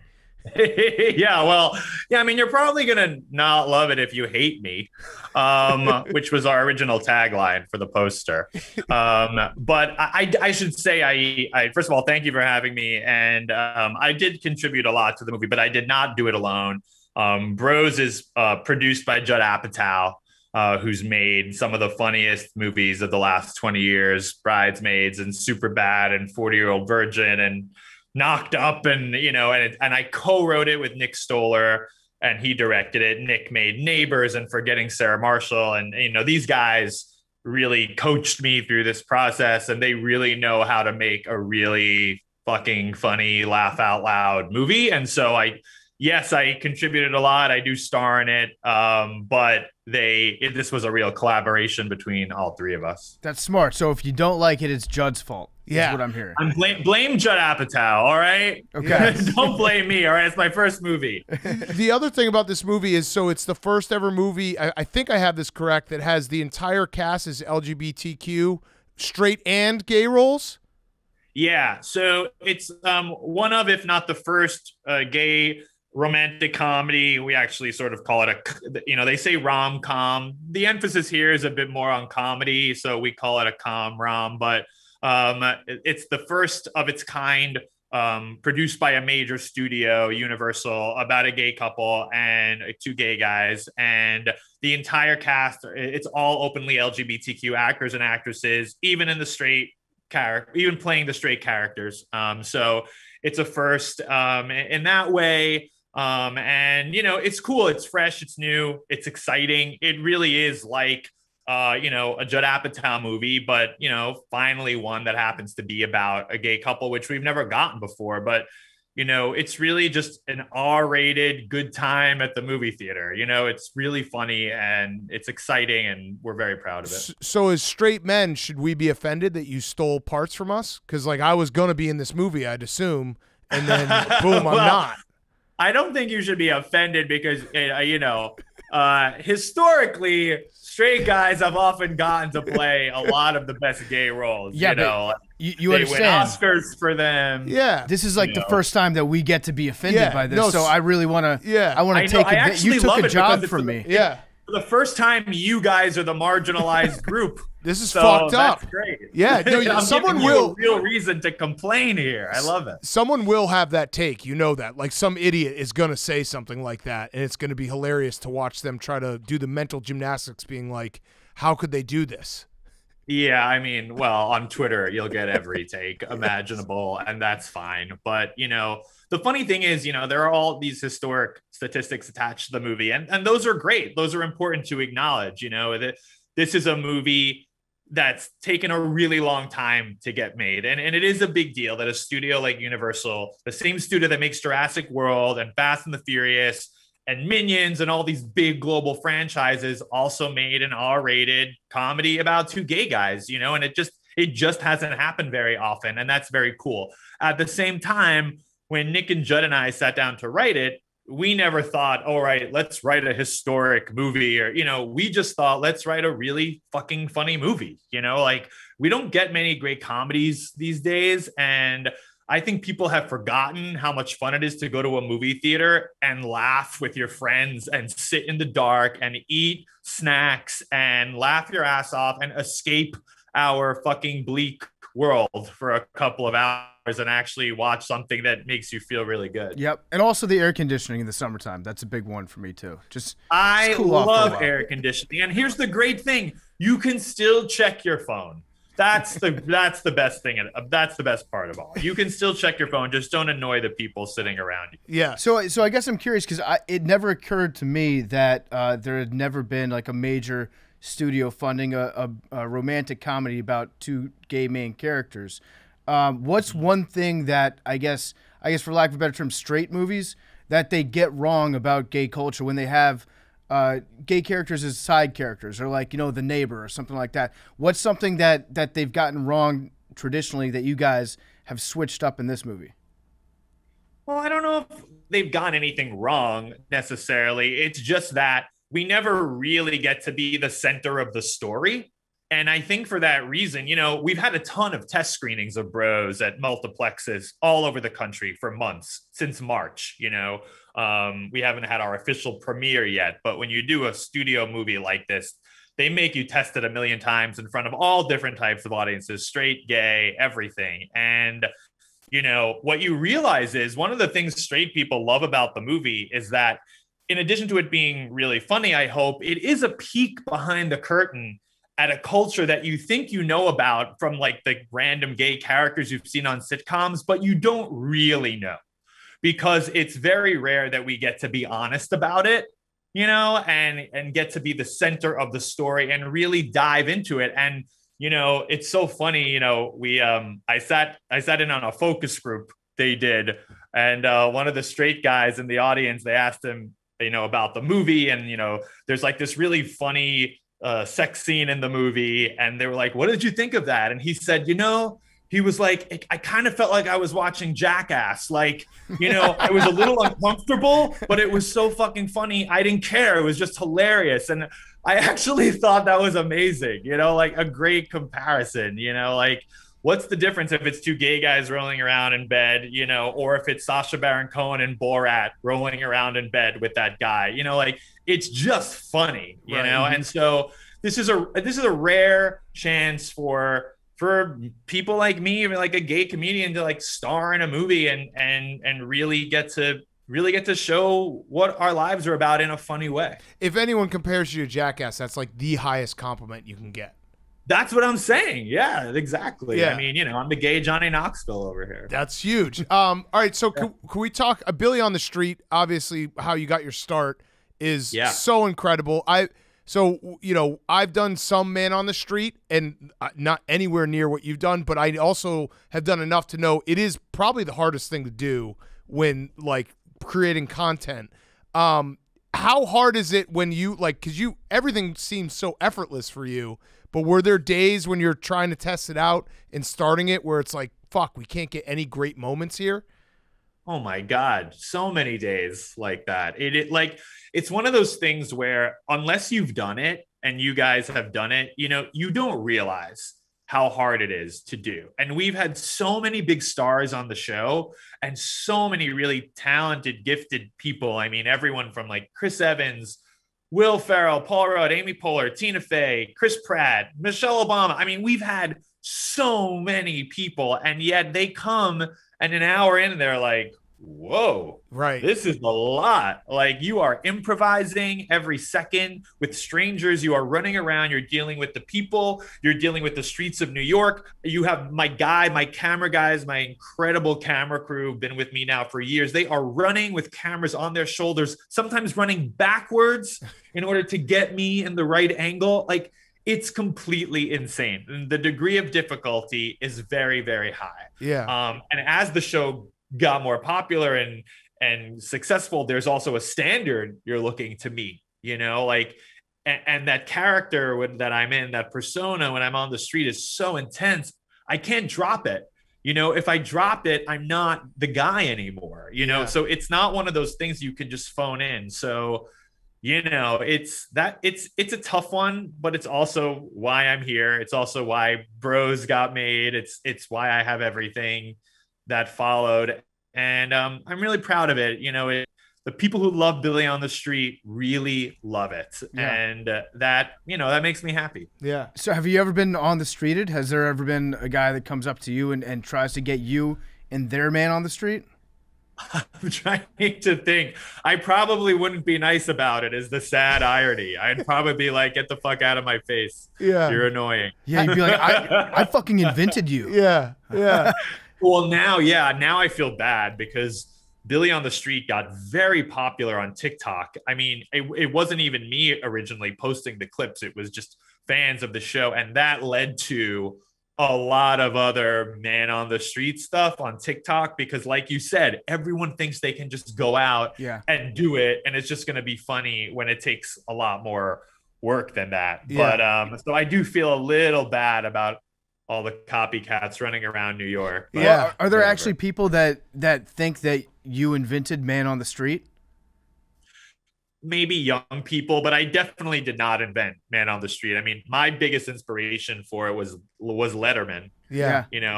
I'm old and I grew up watching Letterman. I mean, when I was a kid, my parents would, for some reason, would let me stay up and watch Letterman when he was on at 12:30, when he followed Johnny Carson, when he was like really edgy and subversive and doing all this shit on the streets of New York. And I, even as like a child, I don't know, I was so drawn to it.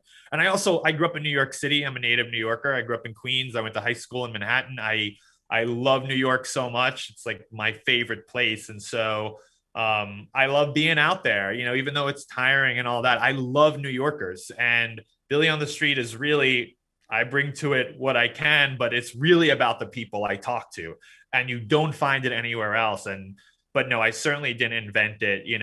My biggest inspiration personally was David Letterman and what he did. Although it even predates him. I think, you had talk show hosts like Jack Parr way back in the day doing a version of it. Did you ever, what's the closest you came to like either getting in a fight or someone just like losing it on you? Yeah, a couple of times. But I mean, considering how many people I've spoken to over the years, it's remarkable how few times that's happened. Yeah. But once an older lady, I think we found out maybe she was a nun, although she was not dressed as a nun at the time. But she slapped me across the face. This was years ago, really hard. This was like in my YouTube days. And I asked her some question about sex or something, and she just really slapped me across the face. I mean, she can't hold you that stand. She was off duty. Yeah. Yeah, exactly. Look, she was doing her job and I was doing mine. But and then, there have been some guys over the years who start up with me a little bit. I kind of do like, I like to have fun with straight guys sometimes. Like, I like to give make it a little awkward about like sex and stuff. And like, there was one sketch we did where I was just walking up to I was dressed as a chipmunk. And it was to promote, I was pretending to promote one of the Chipmunks movies, which I was not in, but I was saying I was promoting that. And I was dressed as a chipmunk and I went around just trying to make out with people, anyone, men, women, anyone. And I was actually surprised by the amount of people who allowed me to kiss them. And one guy did not like it. I mean, I didn't kiss him. I just like approached it. And he like put up his fists and like, yeah, he didn't like that. Yeah. So with those people, one thing that you're really good at that a lot of people, especially around this office, admire is you get people to sign releases, even after they do stuff that might make them look really bad. What's your secret to getting somebody to sign a release? It definitely got easier over the years because we could, I mean, the show got really popular and we could pull up clips online on someone's iPhone. I have a bunch of producers and production assistants, God bless them, who follow me around. And after I speak to someone, we'll run up to them and say, hey, do you mind signing this? And he's a comedian and it's a show. And, sometimes when people hesitate, they could go on YouTube and be like, no, it's just an act. Here he is with Tina Fey, or here he is with Will Ferrell. Like, this guy's legit. And, people end up, not everyone, but a lot of people end up saying, oh, all right, I get it. It's like a bit. All right, here you go. Whatever. New Yorkers tend to be cool that way. Did you ever lose out on like gold? Because that would kill me. if you're like, you hit just gold with someone, they're like, nope, not signing the release? Luckily, it hasn't happened often to the point where I remember it, but it's definitely happened a handful of times. And but it's a numbers game. It kills you, but you've got to move on. Like you got to keep going. And I would never blame someone for not signing the release. Yeah. Like I totally get it. So I might be disappointed, but I obviously see where they're coming from, and that can be frustrating. But I don't know. You just move on, and you're like, fuck it. Go to the next person. Have you thought about, like, your career's so fascinating? Did I read it correctly that you got your part on Parks and Rec through a DM, Twitter DM? That is 100% accurate. That's crazy. I was doing Billy on the Street and starting to get known for that online and on social media. It was a TV series, but we would pull the clips from it and put it online, and that's where it really took off. And Mike Schur, who's a TV writing, producing genius who made Parks and Rec and The Good Place and a lot of wonderful shows, he DM'd me out of nowhere on Twitter. This is probably going back to 2012 or something, maybe 2013, something like that. And he said, "Hey, Billy, it's Mike Schur. We're all big fans of yours and Billy on the Street at Parks and Rec. I think we have a part for you on the show." And I was like, what?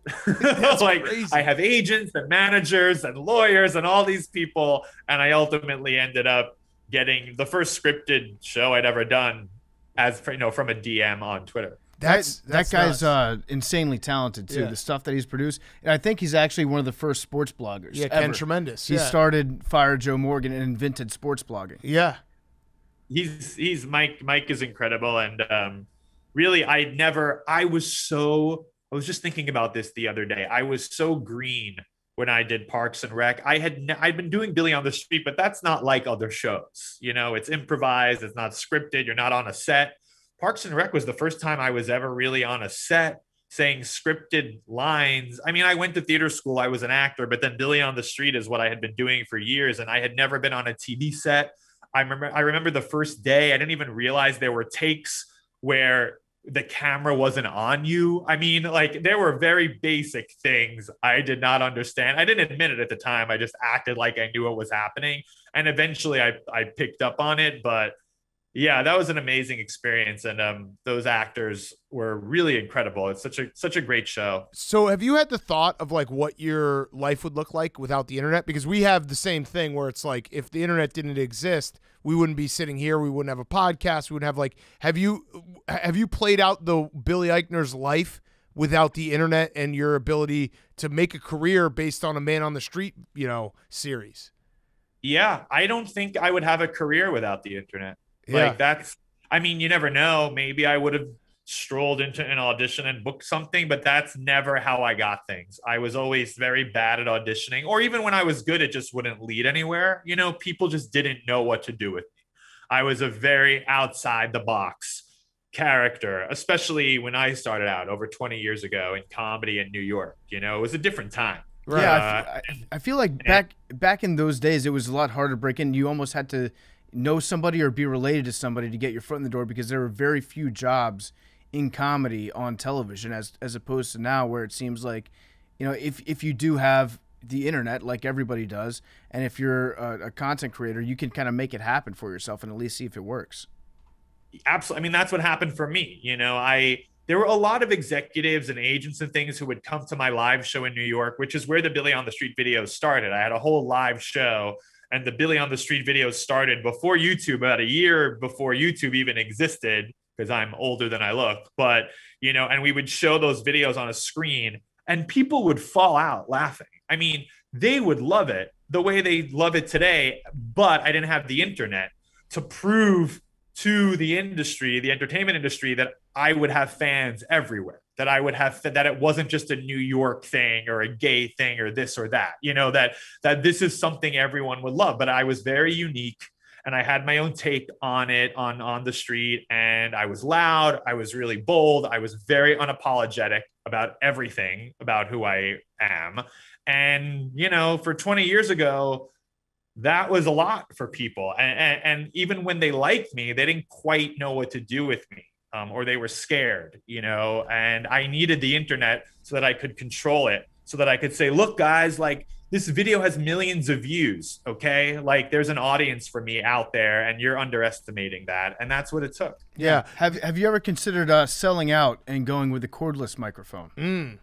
Absolutely not. And I know, like, I mean, we still use this, like, we don't do it as much anymore at Billy on the Street, but like we always use the mic with the wire, which at the beginning, I swear to you, the only reason we used it is because I had no money.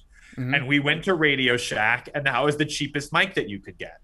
And so we used it, but then it ended up kind of becoming part of it because I'm literally attached to the A-cam, one of the cameras, and you can see it in the shot, and it helps like build tension, you know, and it keeps us connected to each other, and it just became part of it. So it's interesting that you say that, because I feel the same way when I'm watching it, that when that camera comes into the shot that you're connected to, it highlights the absurdity of the situation where you're tied to a guy and you're screaming into somebody's face for somebody holding this black box that's pointed at you. And you get to see, like, for a split second, how absurd the entire situation is. And it actually does make it funny. So I'm glad to hear that. Never sell out, never change. I'm never buying a wireless mic. Never. Love it. It's part of it. You mentioned you like to, you know, like kind of poke it at straight guys. And you probably don't remember this tweet, but I was looking through, you know, doing some research for this interview, and you had a tweet in 2012 that just says picture of a football, and it's a picture of a football. And I don't know if you know, but that was so genius because we literally do that all the time where we just post pictures of footballs. Oh, yeah. Really? Yeah. I know every Sunday, every Sunday morning during football season, I post a picture of I literally do that tweet. You nailed it. Hey, listen, my culture is not your costume, Billy. I'm sorry that I appropriated part of my take culture. I am sorry. You can cancel me, you know, and I'm listening and I'm learning, as the kids say. But you nailed it. It was 2012, and you're just like, yeah, dudes are probably just posting pictures of footballs. It's like, yeah, we are. Yeah, I do that all the time. I love that. You know, that's great. And that's kind of like in my movie in Bros, we kind of play around with that. I mean, I'm playing a character like myself, but I fall for a guy who's like a bro. I mean, he's gay, but he's like this, like, you know, bro jock type of guy, and we're really opposites in that way. And you know, that lends itself to a lot of comedy and a lot of funny, absurd situations. Absolutely. All right, I have another question that I'm going to guess you haven't gotten asked this question. Can you bring back? Do you have the power to bring back Friends from College? I loved that show, and it left on a fucking cliffhanger, and I'm so mad. I know, and you know, I hear that all the time about Friends from College, because we only got to do 2 seasons of it.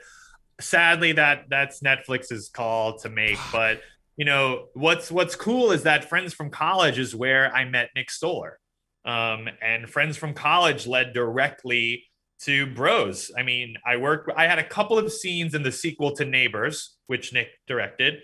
And then Nick put me in Friends from College, and he loved working with me. And he sent me an email in between seasons 1 and 2 of Friends from College, the first and the last season of Friends from College. Nick sent me an email and said, hey, I really love working with you. I think you have a lot of potential beyond Billy on the Street. And I want my next movie to be a romantic comedy, but I think it would be cool if it was about a gay couple, because we've never seen many of those. And Judd Apatow was really interested in that too. And so that directly came out of Friends from College. So sadly, we didn't get to do more of that show, but we got to work together again. Okay, so that makes me feel a little better that this is kind of, you know, born from Friends from College. I just hate whenever, it definitely is. Yeah, there's shows that you love, and you like kind of like, oh man, this is a great show. I can't wait for another season, and it's just like, oh, it's gone forever.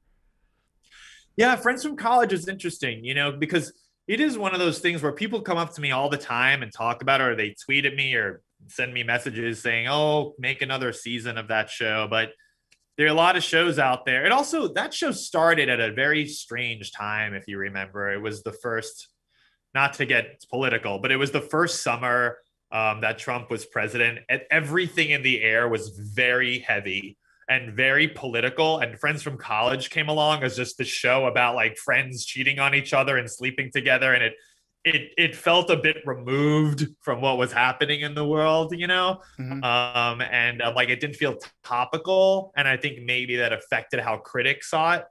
But I think people out there really loved it. Yeah. Yeah, Absolutely. I'll have to check it out. I haven't gotten Big Cat used to always tell me. Well, like, yeah, when we Michael started Keegan watching Kay it. was on the show, and I asked him the same thing. I was like, bring it back. So I think at this point, I'm just going to try to get everyone who is on the show on this show, and eventually maybe I can incept everyone to be like, yeah, let's bring it back. Yeah, well, Stoller and I had a great time on that, and it led directly to Bros. So I'm grateful for that. Yeah, Nice. So the character that you play in Billy on the Street, it's kind of I was thinking about it a little bit today. It's not far off from kind of how Big Cat and I look at ourselves in terms of sports, where you care so deeply about pop culture and about movies and things like that. Your character is over the top caring, but it's because there's like a kernel of truth that you yourself actually do care a lot about. That's how we feel about sports, where we make fun of ourselves for caring this much about sports, even though we do a little bit. So as a pop culture expert yourself, can you tell us how we should feel about the Harry Styles, Chris Pine thing? Oh boy. Please I educate don't know. us. People are spitting on each other. I'm like, wow, you think Bros is gay? Harry Styles is spitting on Chris Pine. All right. That's just gay. I don't. Yeah. Well, I just saw right before the interview that I guess one of their publicists came out and said he didn't spit on Chris Pine. I don't know. It's tough for me. It's a hard call for me to make. I did watch the video. I don't know. I don't know what happened there. That movie is just a lot of drama. Yeah. Is it? So when I first saw this drama coming out about it, I was like, is this just a work? Are they trying to get us to go see the movie by talking about it? But then it seems like they really hate each other. So I'm not sure how effective that marketing strategy is going to be. So, I don't know. It's very old school in a way, I don't know. It's I mean, it's kind of, I'm sure it's not fun for them. I don't know, but it's been a minute since we've had like a big kind of fun Hollywood like drama. We were dealing with like COVID and all this serious political stuff for like years, and I think people find it sort of fun to not think about something that heavy. Yeah. I like The Slap. The Slap was great. It brought America together for an evening. Yeah. Exactly. I know the spit is the new slap. Yeah. Yes. So we'll have to see how it all pans out. I'm pulling for everyone as always. So with Bros, obviously you've reached a point in your career, like I'm sure that if you told yourself this 15 years ago, you'd be like, no way would I be doing this. What's like the next big thing? What is because I mean, it is kind of mind blowing, I'm sure, for you that you're the lead in this movie that you helped write and executive produce. Is there another thing are you going to be like a Marvel character or something? Like what's the big thing that you got to knock off after this? I don't know. I mean, it's funny because these days, like you have any success and then people are like, so next you're going to do a Marvel movie. Right. Like that is like the thing we're all supposed to be working towards. I don't know. I don't know. I mean, I have no Marvel movies are great. They're obviously very popular. I don't know. I'm a comedy guy, like I like being funny and I actually like playing real people. I think Billy on the Street, which I love, of course, but it was a cartoon character. It is a cartoon character, essentially, like come to life. That's always how I thought about it. Letterman was a huge inspiration for it, but so was Pee Wee Herman, who I grew up really loving. Yeah, me too. And if you know Pee Wee and you watch Billy on the Street, you'll see what I mean. Yep. And he was very silly, but also very subversive. Like there's a lot that's happening there that's similar. So I've played these cartoon characters, and so like one of the great things about Bros and why I was so excited to do it is because I still get to be really funny, but I also get to be an actual human being, with like feelings and, a complicated life and, something that's really relatable to people while still being funny, relatable to straight people and gay people and everyone. But it's, we don't get that many movies about like actual people anymore. Like everything is like a superhero movie or a franchise movie or a horror movie. And those are great. There's nothing wrong with those movies. But when I was growing up, there was a lot more variety in terms of what was playing at the movie theater.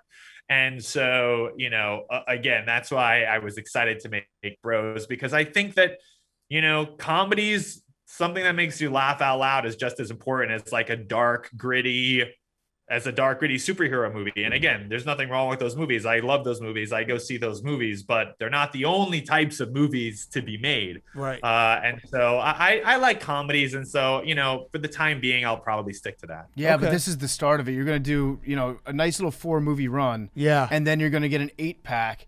And then you're going to get You on do all the steroids, yep. HGH. And you're going to be like, no, I'm just changing my diet and I gotta live in chef. So that's how come I've got all these muscles everywhere. Then you'll be. By the way, I didn't say I don't want HGH. So I didn't say that. Yeah. Yeah. Shoot me up with whatever. Yeah. As long as it doesn't kill me, I'll take all the steroids. But yeah, well, eventually you'll get there. You'll get to a place where you're bored with making, you know, movies about real people, and you're like, I want to be a comic book character. But in this movie, you talked about the sex scene in it. Is that weird? Like, is your first starring role? I've always just heard how awkward sex scenes are in general to film because you've got everybody around you. You have to pretend like you're having fun, but you're not.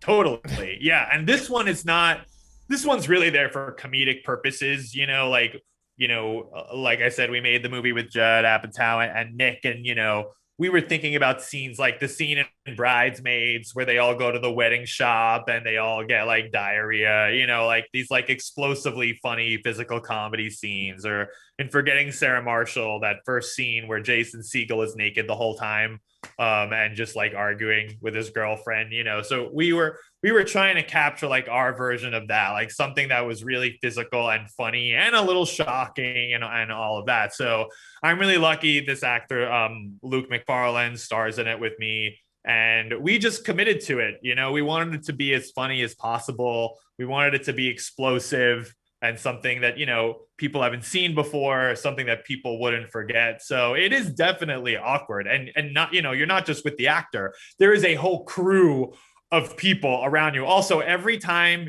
you film a sex scene, they tell you in advance, they're like, don't worry, we made it a closed set.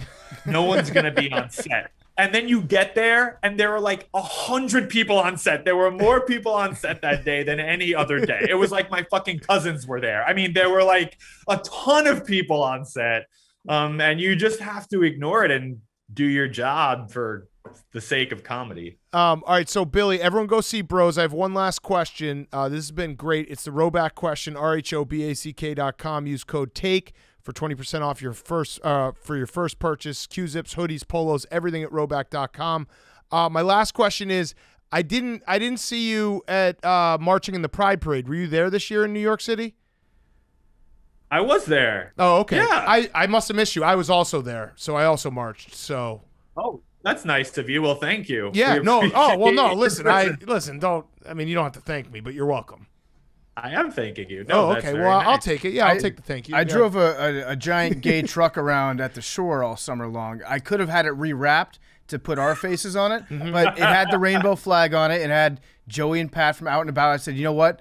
As an ally, I'd like to go ahead and represent this brand because that's how much pride means to me. That was the same truck that I was in during the So who would you say is the bigger ally? Yeah, I was marching. Big Cat, who was in the Pride Parade, or myself that drove the truck around for an entire month and a half? Yeah, I was in the Pride Parade. A month and a half is a long time. I don't even think I would drive a rainbow colored truck around. But it was free. No, but he was driving because it was free. I did drive it for a month and a half. I have two children, and Billy, I basically was like, oh, my Sunday afternoon. Oh, the other thing with the Pride Parade, we were supposed to show up at like 1 o'clock, and I don't think our float moved till like 5 o'clock. It was.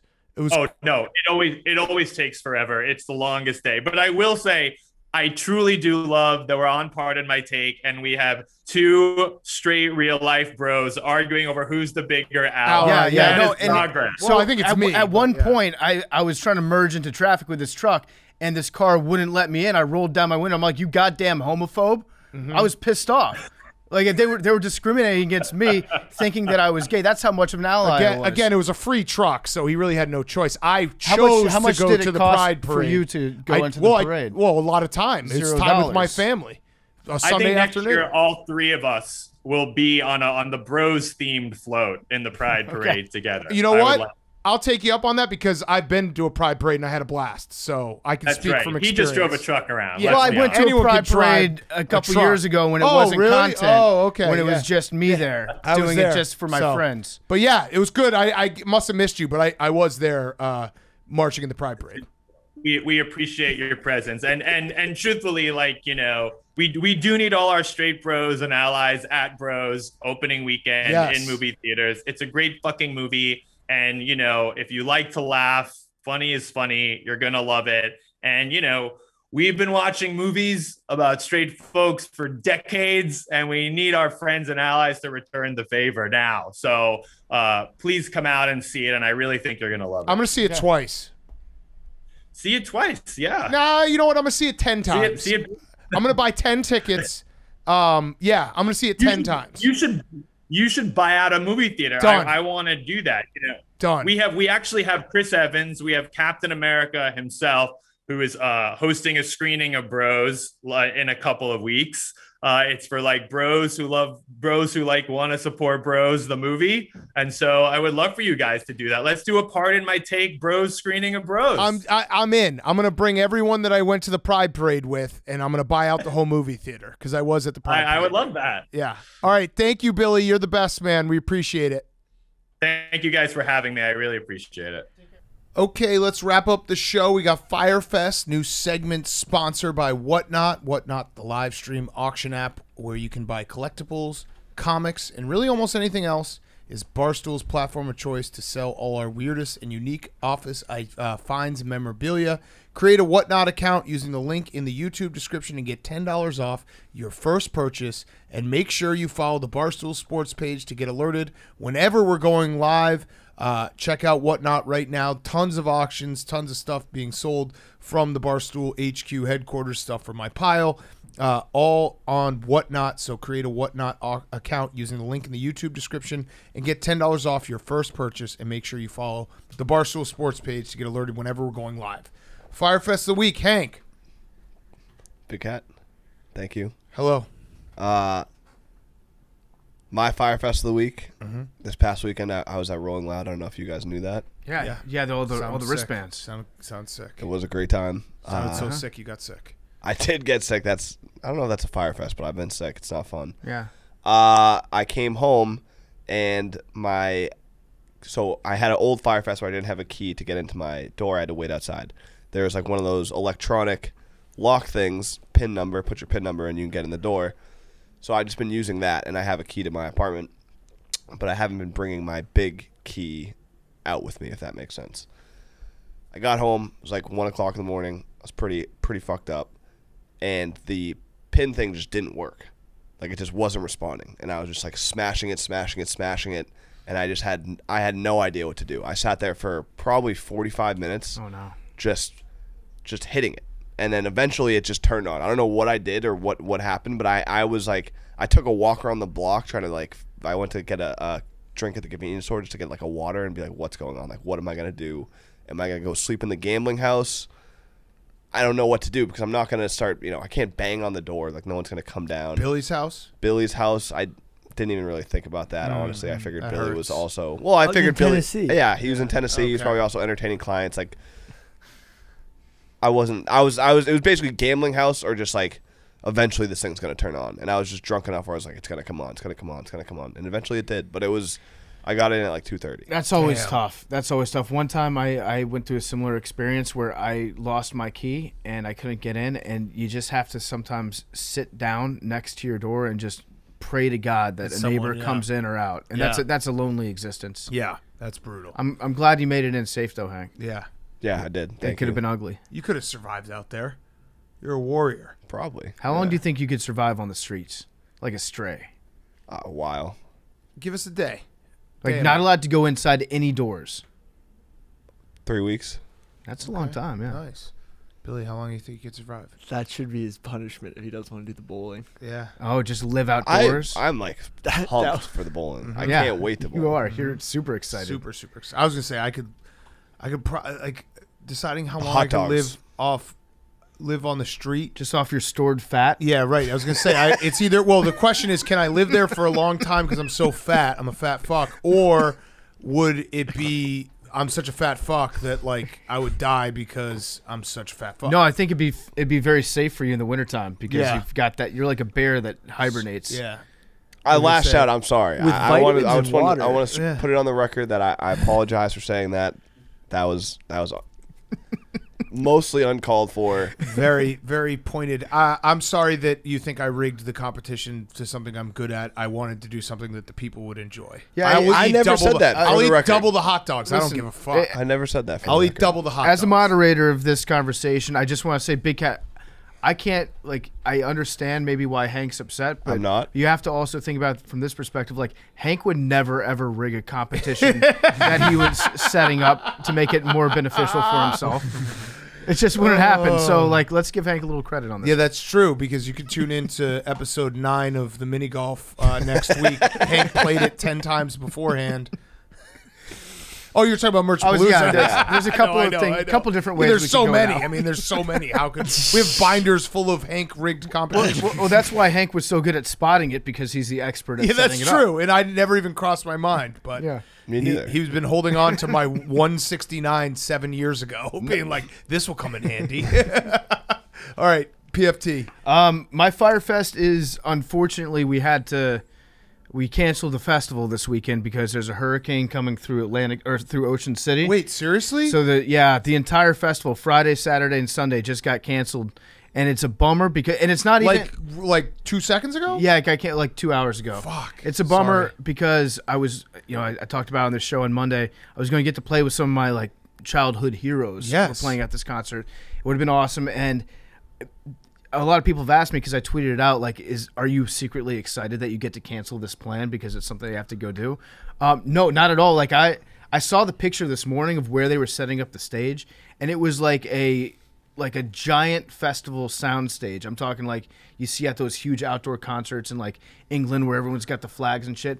Giant stage that was set up on the beach overlooking the water and Ferris wheels and shit. It would have been incredible, but unfortunately there's a hurricane coming to town. That sucks. So it's canceled. So if anybody knows a place that Pup Punk can play this weekend in New York City, let me know, and I'll try to get it set up. I think that becomes my Fyre Fest that I didn't agree to go. Yeah. Because then I could have had that canceled. Yeah, it and would've been nice. I was down to go. It would have been really nice. Yeah. I feel like I was very honest. You asked Yeah. the whole group, Oh, does anyone want to come? I was like, well, I am going to Chicago this weekend, so if I weren't, I would at least consider it before I said no. I invite everybody in the group chat on those types of conversations, because I know that Big Cat won't come because he's got family stuff that he takes care of. But I would have considered but it. it's nice. I would have come to this one. But it would have been worse if I hadn't invited anybody. Right. But Yeah. I would have come to this one. Yes, this But one I you would can't, have, but you 'cause it's can't canceled. because it's unfortunately there's a hurricane. I would have come twice. So it's a bummer. That and I've also been coming all weekend.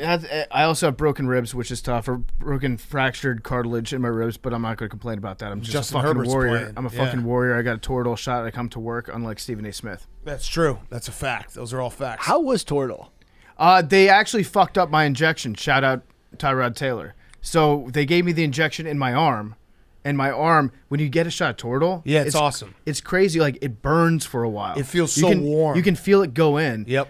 So I got the injection in my left shoulder on Sunday, and it did not make its way over into my ribs at all.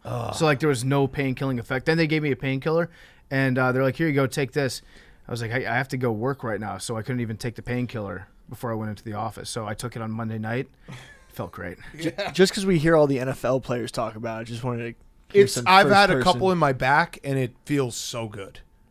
It does. The warm sensation he's talking about, Yeah. your whole, my back felt warm, and then they gave me a steroid pack, and it was like, oh, I feel great, but I wasn't cured. Right. I just felt great. Yeah, it Just just then, a week later, I was like, I still hurt. it just honestly makes your arm feel warm for a second, and then as it spreads out and dissipates in the rest of your body, at least for me, I sort of get flushed and sweat a little bit. Yeah, yeah. But it was just cool to be able to say yeah, I got a Toradol injection, didn't miss a day. All right, my Fyre Fest. This happens to me every single football season, and I'm nervous that it might stick a little bit longer this year, but I'm starting to like betting unders, and it's a phase I don't like, and I do it every year. I get a little stretch where I'm like, ooh, I win one under, and I'm like, that was easy. So just everyone understand that if I say I like an under, I will get out of this phase. You know what I Yeah. mean? It's it's kind of I'm trying some new stuff. I'm trying some new shit. I went to college and I tried a little something You different. experimented. Yeah, a so little bit. I this literally happens. Anyone who's been listening to me talk about gambling for the last decade, they know like once a year I will like fall in love with unders for like a 2-week stretch, and then I'll knock myself out of it. I'm deep in it right now. Like I look at the board and I'm like, oh, I love all these unders. Yeah. It's gross. You'll phase out of it and you'll get back to betting not on the over for games that you like the under. Right. I phase myself out of it. I stop like just betting unders, and then slowly I just start betting all the overs and lose all my money. But I think you're set up nicely for this year because we've had so many unders hit recently. Well, that's part of that. it. As the season goes along, that's going to correct itself. Right at the time that you're swinging back into overs mode. So I think that you're probably not going to lose any Sunday or Monday night bets for the rest of the year. It's just a gross feeling. You just don't. I don't like doing it. I know when I do it, I'm like, this is not me. But something comes over me once a year, and it's the worst. Sometimes I do actually get a sick, perverted good feeling out of doing that during basketball games. Right, and rooting for double dribbles and shot clock violations. The thrill you get when there's a shot clock violation and you bet the under it's disgusting, and it makes me feel dirty inside. But at the same time, it hurts so good. And really, all I need to get out of it is just one of those games where it's like the first half is 6-3, and then the second half is a shootout, and you're like, why didn't I? That's the beauty of life's too short to bet the under. You're always alive. Yeah. So once that happens, I'll snap out of it. But right now, I'm going through some shit, so I'd like everyone to be nice to me about it. Billy, a little update on a Fyre Fest I had a couple weeks ago. It's been 4 weeks since I got bit by the ticks. Haven't had any reactions yet. Still not. I mean, oh, that's great. Still not out of the woods yet. You still putting meat in your mouth? Yeah, I've been. Yeah. That's weird. You said not out of the woods because that's where you got them. Yeah, but you got them on your butt too. Yeah, where did you sit down? No, well, they crawl up your leg. It's like Cosette. It must have crawled into your asshole for warmth. Yeah, because we were doing a shoot the other day that I'm sure you'll see soon enough. Very funny commercial shoot. And Billy was like, I have tick bites on my butt. And we're like, okay. Well, cool. Yeah, I had to take my pants off. Different story. Well, Pretty good commercial. We had to take your pants off for you. It's going to be a great commercial. It is going to be a great commercial. It's going to be a great commercial. And then my Fyre Fest is I've also been sick like Hank. Oh, cool. But I show up. You guys doing the same drugs? Or so our Fyre Fest is we're going to be sick. Yeah. But Jake's looking at me nodding like I'm so sick. Is showing up to work sick like a cool thing? No, I beat the shit out of the it's actually a bad sickness. thing. Yeah. Right.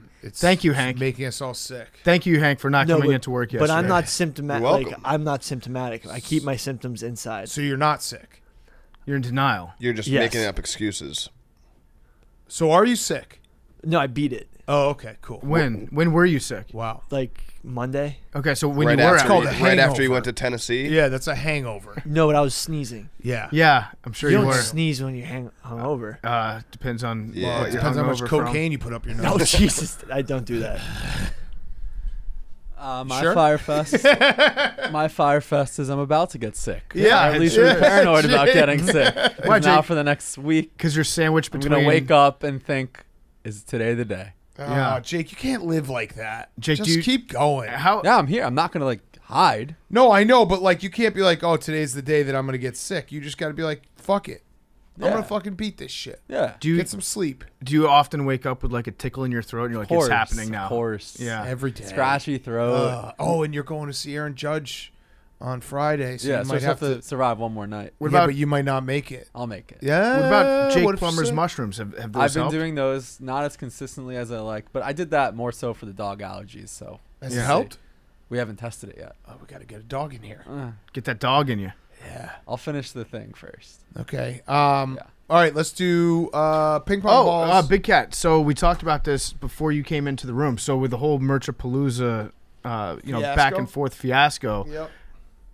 I told Hank. It is a great point. I didn't even think about that. Hank literally last episode rigged a competition and then accused me of that. Yes. That's really unbelievable. You of But what I did, Big Cat, is I told, since Jake got steamrolled by Hank in the Merchapalooza thing, I told Hank that if he gets the ping pong ball right today, if he guesses it correctly, then I will make Jake whole after Jake pays Hank the money. But Hank's not getting a dime if he doesn't get it right. I also told Jake I wasn't taking his money, so I'm are not you getting a dime either way. Are you agreeing to this? So I'm giving Hank $1,600 if he gets the ping pong ball correct today. I'll double it. So 3,200. Yes. Wow. You're Plus not going to get it. 1,600. You're never going to get it. All right, deal. No, wait, this is a Big great Cat. deal for Are me. you doubling mine? I'm doubling yours. and I'm gonna match Big Cat. All right, So- let's go. Let's go. So now we're This would be heartbreaking, $6,400. especially after he called So- me a fat fuck with so much $6,400 truth in his voice. So No, Billy, you don't get any. but there was an AWL did the math. The equivalent of Hank never hitting a number is of hitting the ball 9 times. Oh, that's great. I love it. All right, so he's not going to As get of like this. 2 weeks ago. So if he gets it, he gets $6,400. $6,400. 17. Okay. Come on. 26. Oh my God! If you get it, this 18. show would be flipped He's not going upside to down. get it. 82. He's Jake. never gotten it It's before. the same thing as when he says he's going to get a 6-pack. Yeah. 41. All right, what's yours, Batgirl? 18. Oh my God. One time for the kids. For everything I've been through. Wait, what new number did you pick, Hank? 73. 73. Not even close. man. I'll do that deal all day. He'll never get it. That was so close. He'll Hank. never get it. That was so close. He'll never get it. Penguins shoot their shit away from their nests and like can launch it 20 yards. Love you Hank, guys. I'll do a deal with you real quick, right? Rest of the year, if you don't get it, you got to give me, let's say $5,000. And if you get it Whoa. once, I'll give you $2,500. Whoa. I'll match. Deal. I'll match. What if So he gets it's it $5,000 twice? for $5,000? But If Hank, he gets it twice, deal's off. how about Hank? He's got to get it exactly once before the end of the year. How about like Hank that. pays? Yeah. He pays each of us $2,500 if he gets it, and then I'll pay $2,500. You pay $2,500. But we should get better odds than that. He has a lot of chances. But he's never gonna get it. He sucks. Yeah, at it's true. this. He's never going to get it. All right, deal. Deal. But if you get it twice, then it's no. It's exactly once. Understood. Okay. We're going to have Okay. to start checking the balls before he might rig it. Yeah, he actually definitely will. Good point, Billy. Make sure these balls don't get touched by Hank. All right, Billy, He's that's the a new guardian. job. Before every episode, you have to count every ball in the machine. That's great though, because then we have a redemption. I think Yeah. it should actually. Here's what the odds should be: if you get it once, you get $5,000 from me and PFT. Love it. If you get it 0 times, you have to give us $5,000 total. Yep. If you get it 2 times, you have to give us $5,000 total. No. Yeah. Well, that's That not sounds good fair. odds. That's terrible odds. What are you talking about? You're not going to get it twice. That's Yeah. Hank, you've never all gotten right. it once. I'll do $5,000, $2,500 for twice. Okay. Or You pay us- $3,000, $1,500 each. Okay. So you pay us $3,000 if you get it twice. We pay you $5,000 if you get it once. You pay us $5,000 if you get it 0 times. Deal. Okay. Deal. I don't know. Love I feel it. like that's bad odds for me, but I don't Love care. it. Love it. No, I mean- no. You just heard it. You can't possibly be this bad for that long. What if I get it 3 times? Oh God, no, Hank. Like $3,000 back to me. Why are you afraid? Yeah, that you're I gonna should get it too redemption. many I times? should. There should always be Fine, All right, redemption fine. on the table. $3,000 back to you times if you back get to 3 you. times. All Fine, right. fine, fine. And at $4,000, you have to give Billy $10,000. 4 times And suck 4 his dick. times. Yes, yes. Suck the ticks off his ass.